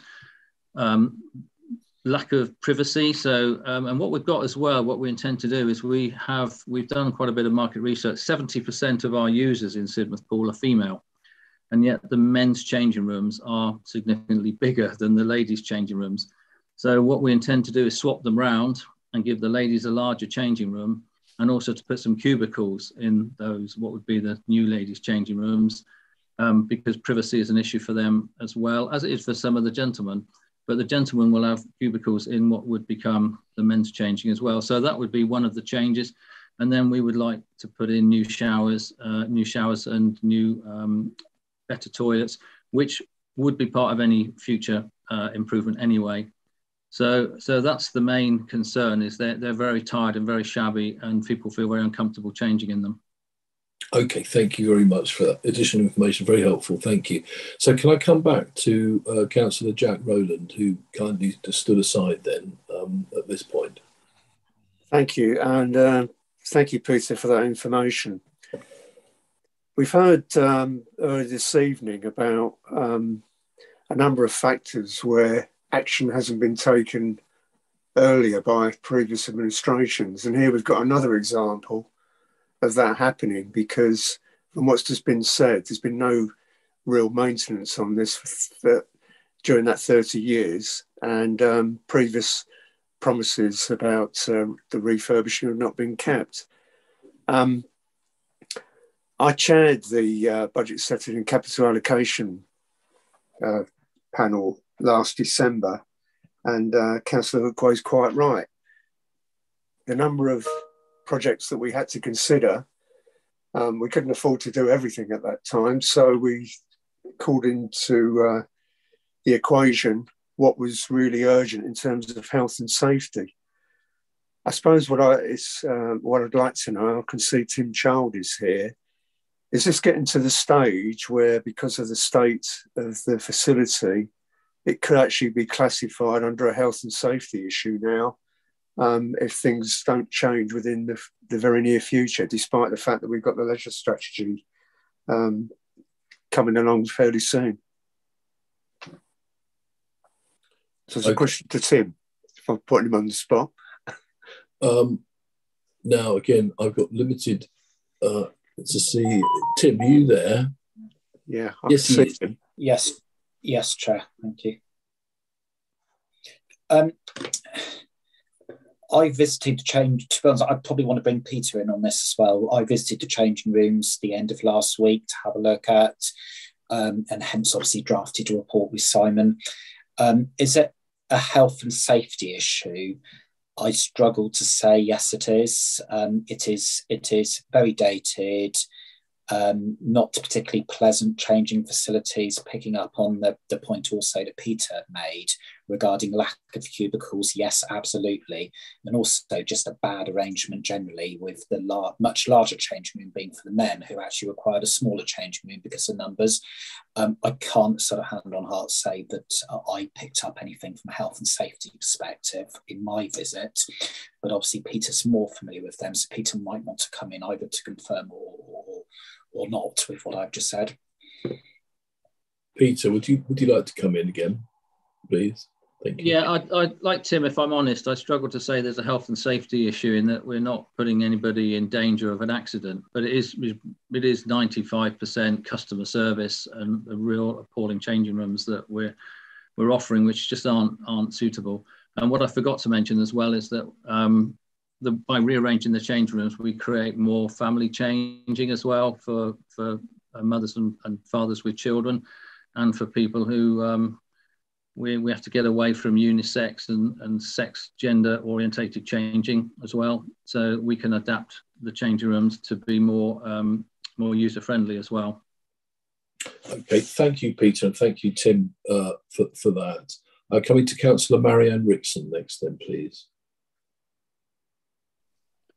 Well, I must confess to feeling conflicted about this one, but bearing in mind the comments that Councillor Rowland made and Councillor Hookway, it is a bit late on in the day that we've been made aware of this. But what would tip the balance for me would be if the government was to cough up the money that we haven't received to date, because that way I would have no hesitation, because we would definitely have the money. Yes, I mean that is a problem, isn't it? Okay, so coming next, please, to Councillor Jeff Young. Jeff, please. I have to declare an interest that most of my family are LED members, and they're also keen swimmers. But at Exmouth, but I would say that after 30 years, any decorating needs redoing. And in a swimming pool environment, I think it's almost inevitable that after 30 years it would need to be some repairs. I'm just concerned that men will be walking into a pink tiled changing room and ladies will be walking into a blue tiled changing room. That would be a bit... Let me help you draw a line there, Councillor. There are sensitivities to all of this. Yeah, no, I would support this expenditure. Thank you. Okay, coming back to Peter with news of the tiling arrangements. Peter, please. Yeah, no, I'll just put my hand down. It'll be gender neutral changing colours. Perhaps what I would just quickly, if I may, Chair, explain why we've asked for this to come to Cabinet, and that's because the timing of the monitoring forums would not allow us to get this done before the new financial year. If it were approved today by Cabinet, then we can get these works done before the end of March and have the change rooms ready for the start of the new financial year, which would certainly help us to recover revenue quicker. And that's why it's been brought to Cabinet, was because we can get this work done before the end of this financial year and benefit from it in the next financial year if it's approved tonight. If it's not, then it will go back to monitoring forum, I'm sure. I think this is essential and will probably still get done, but it will be a 2 or 3 months before we can start. Thank you. Simon would know more about the finance and the timing of the finance. Okay, all right, thank you very much, Peter. Coming to Councillor John Loudon, please. Thank you, Chair. I can understand the arguments that Peter Gilpin has put forward. I mean, they're obviously sensible arguments. I've got some concerns because I'm sat here and we've got an agenda item that has come in late. This is really the first opportunity as members we've had to understand the item, and I'm feeling quite uncomfortable with that because that's not what I was expecting as a process we as Cabinet would have. That said, I've listened to what Councillor Rowland said about the capital allocations panel. I remember it was a very long meeting with an awful lot of detail, and there was there was discussion, wasn't there, if I've recalled it correctly, whereby members said, look, we can't make a decision at this point for various reasons, if I remembered that correctly. And I'm just slightly nervous because I get the point that Peter Gilpin makes, and this really does pain me to say this, but you know, if it's the changing rooms at Sidmouth today, then tomorrow it's something else, because that's equally as necessary and important. You know, both Peter and Tim have been honest and said it's not health and safety. If it was health and safety, my gut feeling would be we have to do what we can. But I'm struggling with this, if I'm honest, and I think I'm going to be saying no to this, you know, for the reasons I've just outlined, or at least I'm going to abstain. I don't like to do this. Yeah, thank you, Councillor Loudon. It's difficult, this, because I'm sure, and Peter's seen this, and I know respects it. I mean, we do, as this administration, try to stick with process. Equally, I can understand that. I mean, I suppose if we're honest as well, John, you know, we have had in the last 2 months or so to absolutely grind the gears to get the car parking strategy going. And we've been, you know, jumping through hoops to get that. And sometimes these things do come about where there is a genuinely urgent need. So I'm just putting that as a counterbalance to that. But the process hasn't been ideal, agreed. Councillor Megan Armstrong, please. Sorry, Chair, can you hear me? Oh, yeah. Yes, absolutely, thanks. Just a very simple, bearing in mind what everybody said, and I also feel conflicted about it, especially now having heard it's not a health and safety issue, and I know how difficult decisions were at that meeting. And I just want to ask, through you, Chair, I just want to ask Simon again, and it's in his report, I'm sure, but I just want to be really clear. Is the money available to do this? Honestly, is the money available to do this? I just want to know that answer, and then I might well abstain myself, I think. I'm not sure yet, but... Okay, thank you, Megan. Yes, Simon, can I bring you in there, please? You can. There's, for you, Chair, there's 2 answers to that, Councillor Armstrong. Sorry that it's a little bit conflated. In the reason it's coming to Cabinet and Cabinet can make a decision is there is budget available in terms of the approved budget. So at the moment, you have a net budget available of 177,000. However, that money was set aside to meet the shortfalls because of COVID for LED. There's another quarter to go, quarter 4, which we don't know how much that will cost us. But the estimate, and the prudent estimate, is it will be no more than 100,000. So there is scope in the budget to approve the scheme at 40,000. So that's straightforward. The reason it's a bit more nuanced than that, and I have put it in the report, is of that 177,000 left, that's made up of 2 parts. There's 60,000 that's the National Leisure Recovery Fund element. If you remember, we got funding about 300,000 out of the fund. 209,000 of that was carried forward into this financial year to use on leisure recovery. So at the moment, there's 60,000 left of that, and 117,000 of our own resource budget, which makes up the 177. So that's why it's a little bit confusing in terms of there is net budget available, but only 60,000 of the recovery fund is part of that. The rest is East Devon's own budget resources. I hope that's clear. Sorry, Councillor. Thank you very much. Yeah, thanks. Yeah. Okay. Simon, can I ask a question, which is that I mean, you can sense there's a little bit of, you know, genuine I don't know, constitutional discomfort around some of the cabinet members who and I know the intention isn't for cabinet to be balanced, but it feels a little bit in that area.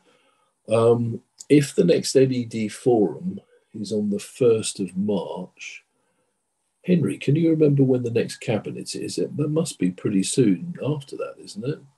It'll be at the beginning of March. It's the 2nd of March, Chair. So it's the next day. Simon, would that be too late if LED had a discussion about it and then for this to be included in next year's financial plans? Yep, we can do that, Chair. Okay. All right, well, let's see what further discussions, that might be the way of splitting the difference on this. Councillor Ledger, please. Thanks, Chair. I'm just really going back to the report and looking at this kind of in the round of it being, looking at the £2 million that it's going to cost to do the refurb and the extension. Now, that's only going to arrive through one of three ways: through grants that we're able to receive, through our own capital programme, or through developer contributions. Now, for that £2 million, I think we can all agree there's not going to be significant, due to the constraints of Sidmouth, there's not going to be significant development there. So we're not going to see anywhere near the level of £2 million worth of developer contributions. Our capital programme is very stretched year on year. So we aren't going to realise that 2 million from our capital fund. So it really, to my mind, this all kind of relies on LED being able to get grants. Now, the likelihood of that is it's going to be years' time. Now, that still leaves us with the position that they need to do works in the short term with these wider aspirations of the extension and everything, but thinking about it logically and realistically, this isn't going to happen for years. So to my mind, these works need to happen now so that we can then look after assets, then look forward. I was quite nervous at the start of this, and I couldn't understand personally coming into the meeting what was the rush with this. But now, having heard the debate and everything that's coming across, I think we do have the budget. Let's get it done. I'll happily propose that we move forward and get that done. But we need to keep in mind that it is part of that wider 2 million, and when are we going to find that funding? And I think that's the key issue here. Okay, thank you very much, Councillor Ledger. So we have a proposal there. Coming back to Councillor Loudon, please. Note to self, Chair: never paint yourself into a corner. That's to myself, that is.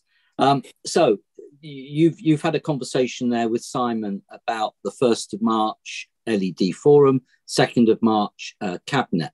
The question then, I suppose, goes back to Peter Gilpin. Does that still allow you to do what you were seeking to do, which is to start this or to get this into this year's financial year? I think that's what you were saying. I got that. That's how I've taken it. And it seems to me, you may already have done this, but you will obviously need quotes, estimates, and all of that, and tendering. But if you haven't done that, it's an opportune moment to start it, isn't it? So that if a positive decision comes out on the 2nd of March, then it's all systems go. Am I conflating a number of things there, Chair? Well, before we come to Peter, can I just come to Henry, please, because he's got his hand up there. Henry. Thank you, Chair. Yes, it's just the timings for the 1st and the 2nd and where things will need to go. So the LED monitoring forum is in the morning, thankfully, but it would require my team to type up the minutes from that and have the cabinet agenda recirculated that day, which I think may well present a very tight time frame, if I can put it like that. Super people they are, but even for them that might be quite tight. But even so, once it's been through cabinet and assuming it's agreed, it would then have to go on to council because there's no budget. So you're going to have to go through to April's council. So it's going to delay it till then anyway. Well, not delay it. It would only be approved finally in April. Okay. Can I hold off Peter for a minute then and come to Councillor Jack Rowland, please? Thanks.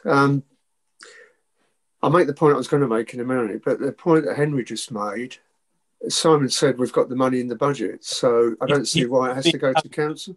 I'm so sorry, councillors. Yeah. So, Simon, I thought he misunderstood what I was asking. So there is a budget, so it wouldn't need to go to council. Okay. And that was, yeah. I think just going back to the budget setting and capital allocation meeting last December, this subject was on the agenda for that meeting, and the decision was made to refer it to the LED monitoring forum.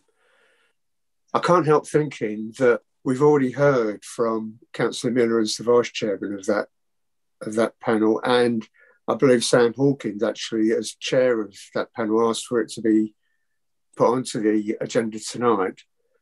So bearing in mind that the chair and the vice chair of that panel have already considered this and asked for it to be considered tonight, I can't see anything different coming back from the LED forum that's going to be happening at the beginning of March. So I'm more of a mind now, having heard the whole debate this evening, to actually second what Councillor Ledger put forward.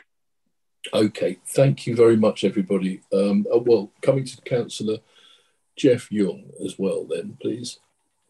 I'd just like to second the proposal from Councillor Ledger. Thank you. Okay, so we've got, you get the bronze medal there, Jeff, because Jack's just done that in the silver position. So, I think that was a really helpful and rounded discussion, and I think it was important as Cabinet to make the constitutional points we've made, but I think, well, we'll have to go to the vote to see whether common sense prevails in the end. But thank you everybody for contributions. So we have a proposal and the seconder. I'm just looking for, bear with me because I have got it here, the actual wording, which I will have there in just right. Okay, so that's the reason, and then I'll just blah, blah, blah, blah, blah. Right, the recommendation is that Cabinet agreed to utilise £40,000 of the approved budget for LED to support the refurbishment of Sidmouth changing rooms. Amanda, can you take us to a vote, please? Yes, Chair.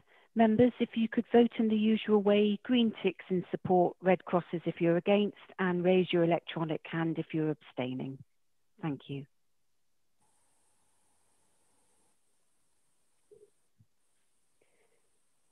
So that's 6 votes in favour, Chair, 1 vote against, and 2 members abstaining.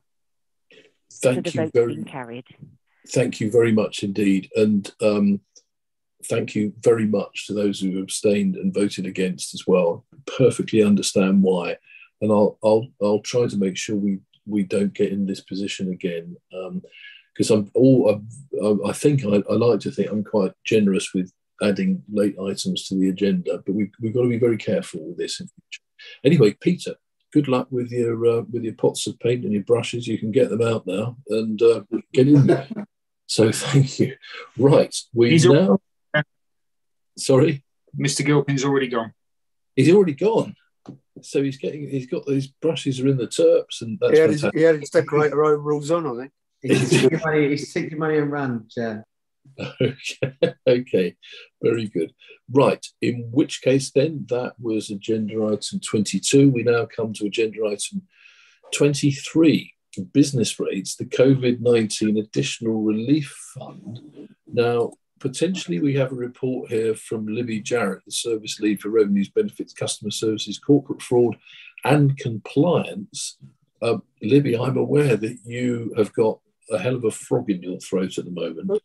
Would you, I mean, if you want to keep it, if you just wish, okay, well, do speak as fewer words as you wish. Please don't feel the need to eulogise this report, but over to you anyway. Chair, we're currently still on YouTube. Good.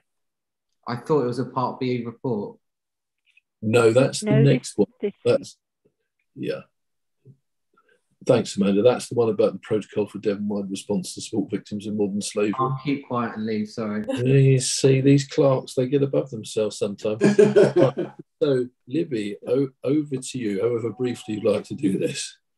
Okay, thank you, Chair. So this report introduces the COVID Additional Relief Fund.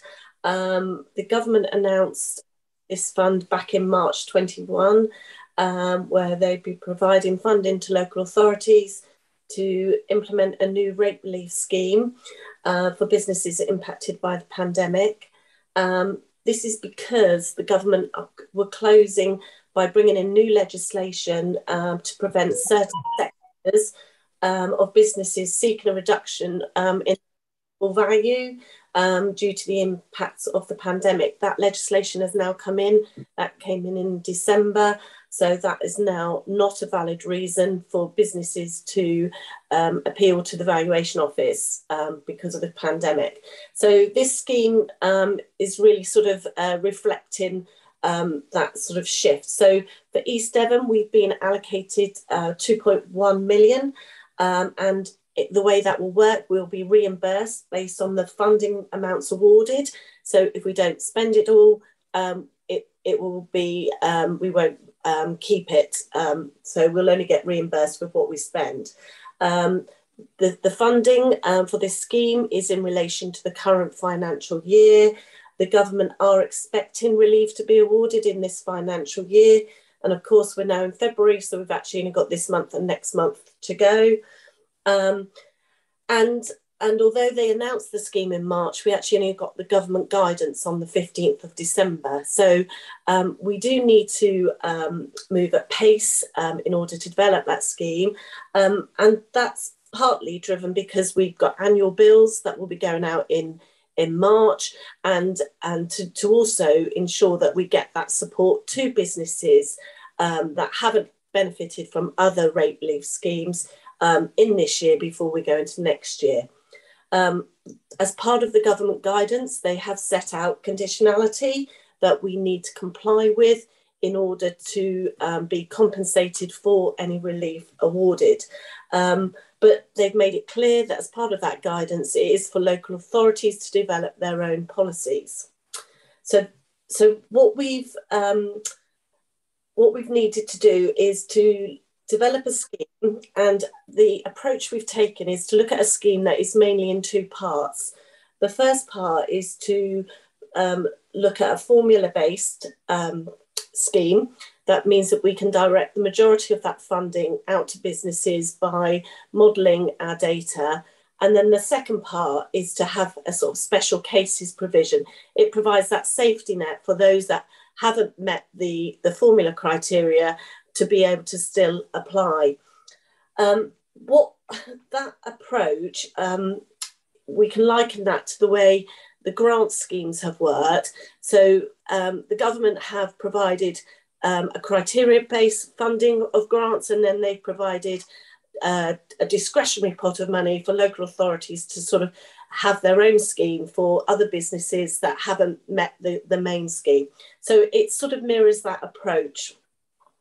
As we will be using, so sorry, I've just lost my train of thought. So as part of that, that's the sort of approach we're taking. Obviously, as part of the government, there are a number of ineligible businesses that cannot be considered under this scheme. So, for instance, those that have benefited from the expanded retail relief, those that are claiming under the airport grounds operations scheme, precepting authorities, empty premises, those claiming the nursery discount. And obviously, we've got a number of businesses that don't actually pay rates because they're benefiting from 100% small business rate relief. So we need to take all of those out of the equation before we can start looking at what we're left with. So as we talked about, we've modelled, as the report highlights, we've modelled our data to look at what that formula criteria scheme could be based on stripping out the main government schemes. So we've approached that in 3 stages. So the first stage was to remove the ineligible businesses, and that is shown in, sorry, bear with me.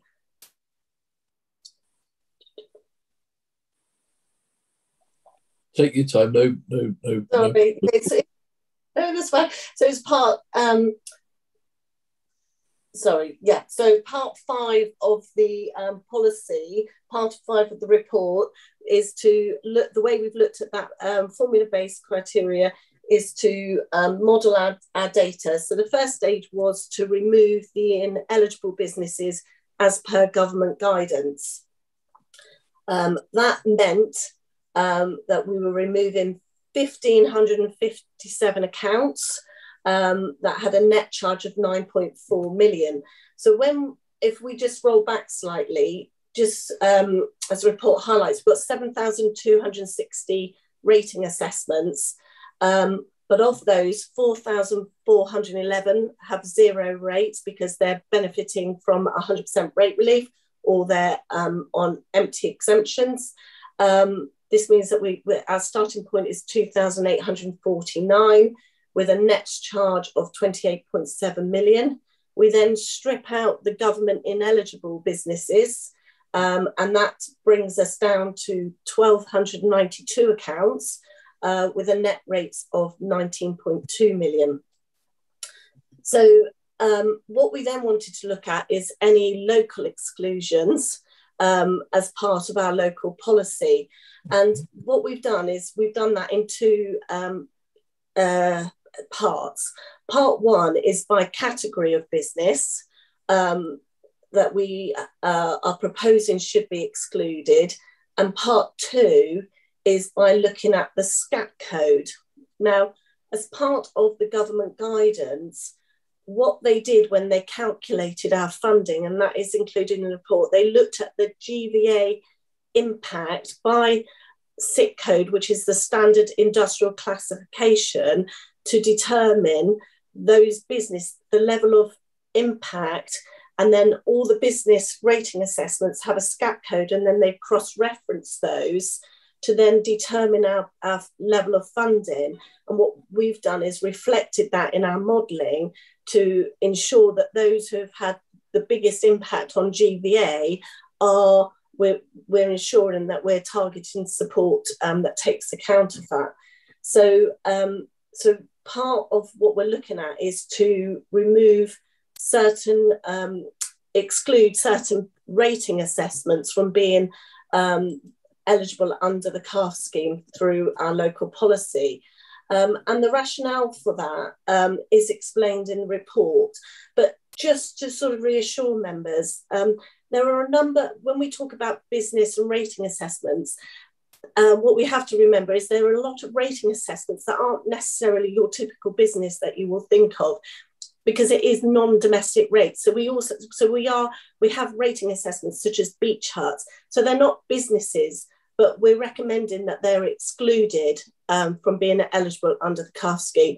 We're also proposing that we exclude things like telecommunication masks, photovoltaic farms, advertising hoarding, communication stations, stables and loose boxes, all of those. And there's more detail in the report because a lot of those are sort of infrastructure related assessments, but they've also been insulated from the adverse impacts of the pandemic.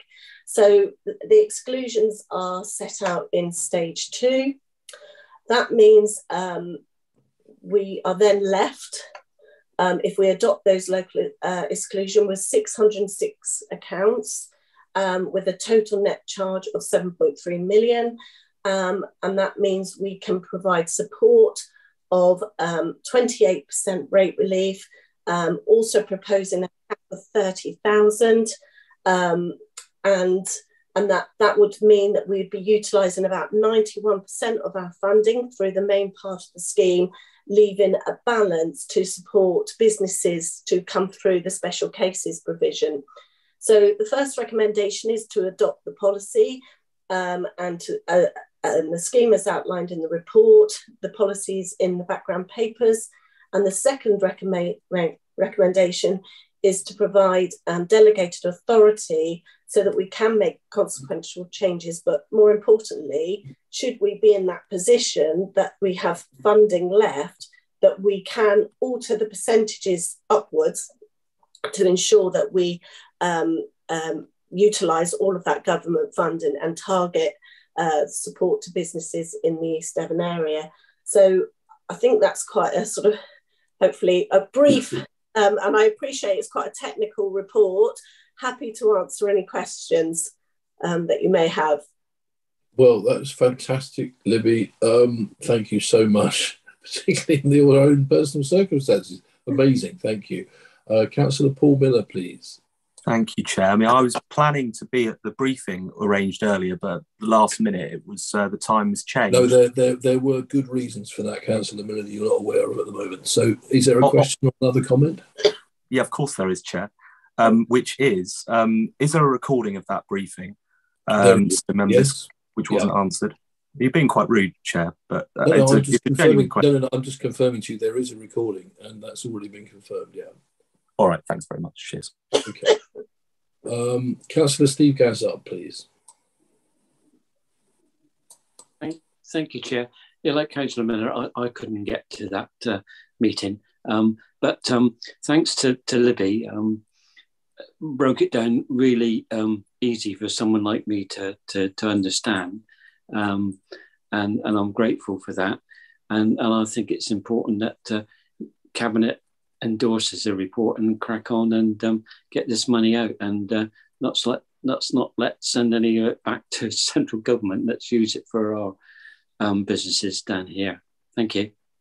Thank you, Councillor Gazzard. For that, Councillor Jack Rowland, please.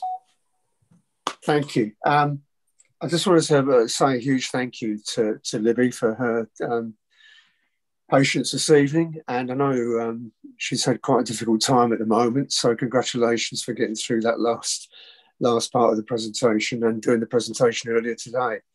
Also thanks to George and her team, who's I understand has done all the modelling work, and I think when you look at the detail in that modelling to see logically how it's been gone through to end up with a situation where, to match what the government guidelines are saying, that 91% of that money that we've been given is going to be used, which allows for that tolerance for that other 9% to come back for special cases or for some appeals to come back, shows the merits of what's been done in that modelling.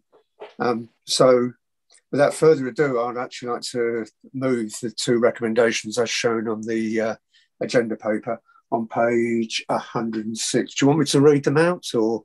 Yes, go on, please, Jack. Yes, please. Okay, so recommendation was, one was endorsing the proposed CRF discretionary scheme as set out section 5 of this report, and the associated policy is approved.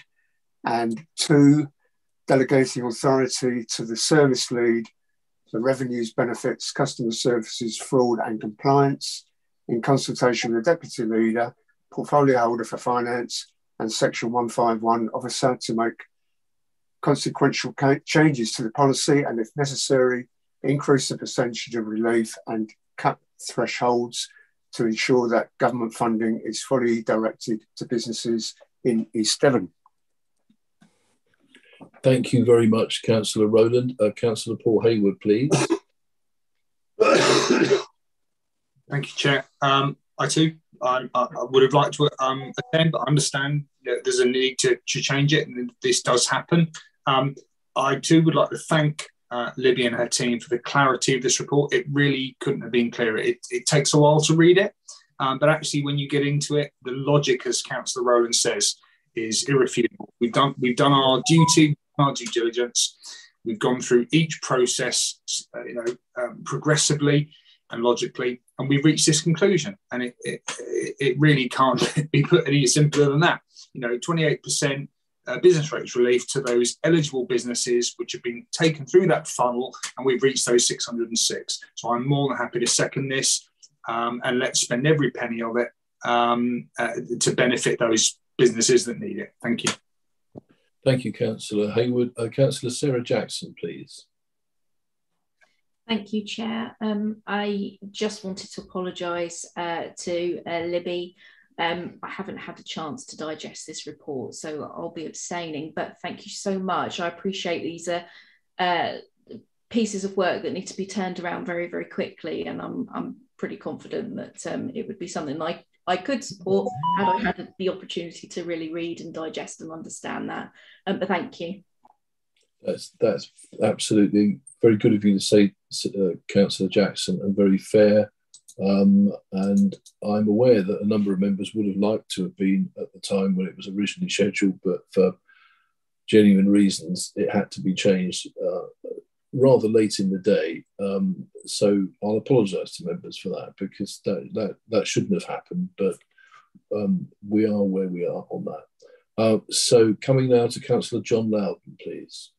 Chair, I'm just going to echo the comments that some of my colleagues have made, congratulating Libby and the team for yet again turning around something like this quickly. It can't be easy working to the timetable that the government sets and having to deliver. You know, if we don't deliver this, then the money goes back to government. And as everybody else has said, you know, let's hope that we can get 100% out there into the community. That's very much what we need to do. And I applaud you as well for making what, frankly, on the face of it, is a fairly impenetrable report, one that even I can understand, albeit having two goes at hearing your explanation. It is, though, I would say to colleagues, something that's a bit like being at school, isn't it? If you let your attention wander just for a millisecond, then you're completely at sea. But no, thank you, and appreciate your work. Thank you very much, Councillor Loudon, for that. So we've heard from all speakers now. We have a proposer and a seconder for that. So Amanda, can we go to a vote, please? Yes, Chair. Members, if you can vote in the usual way, please.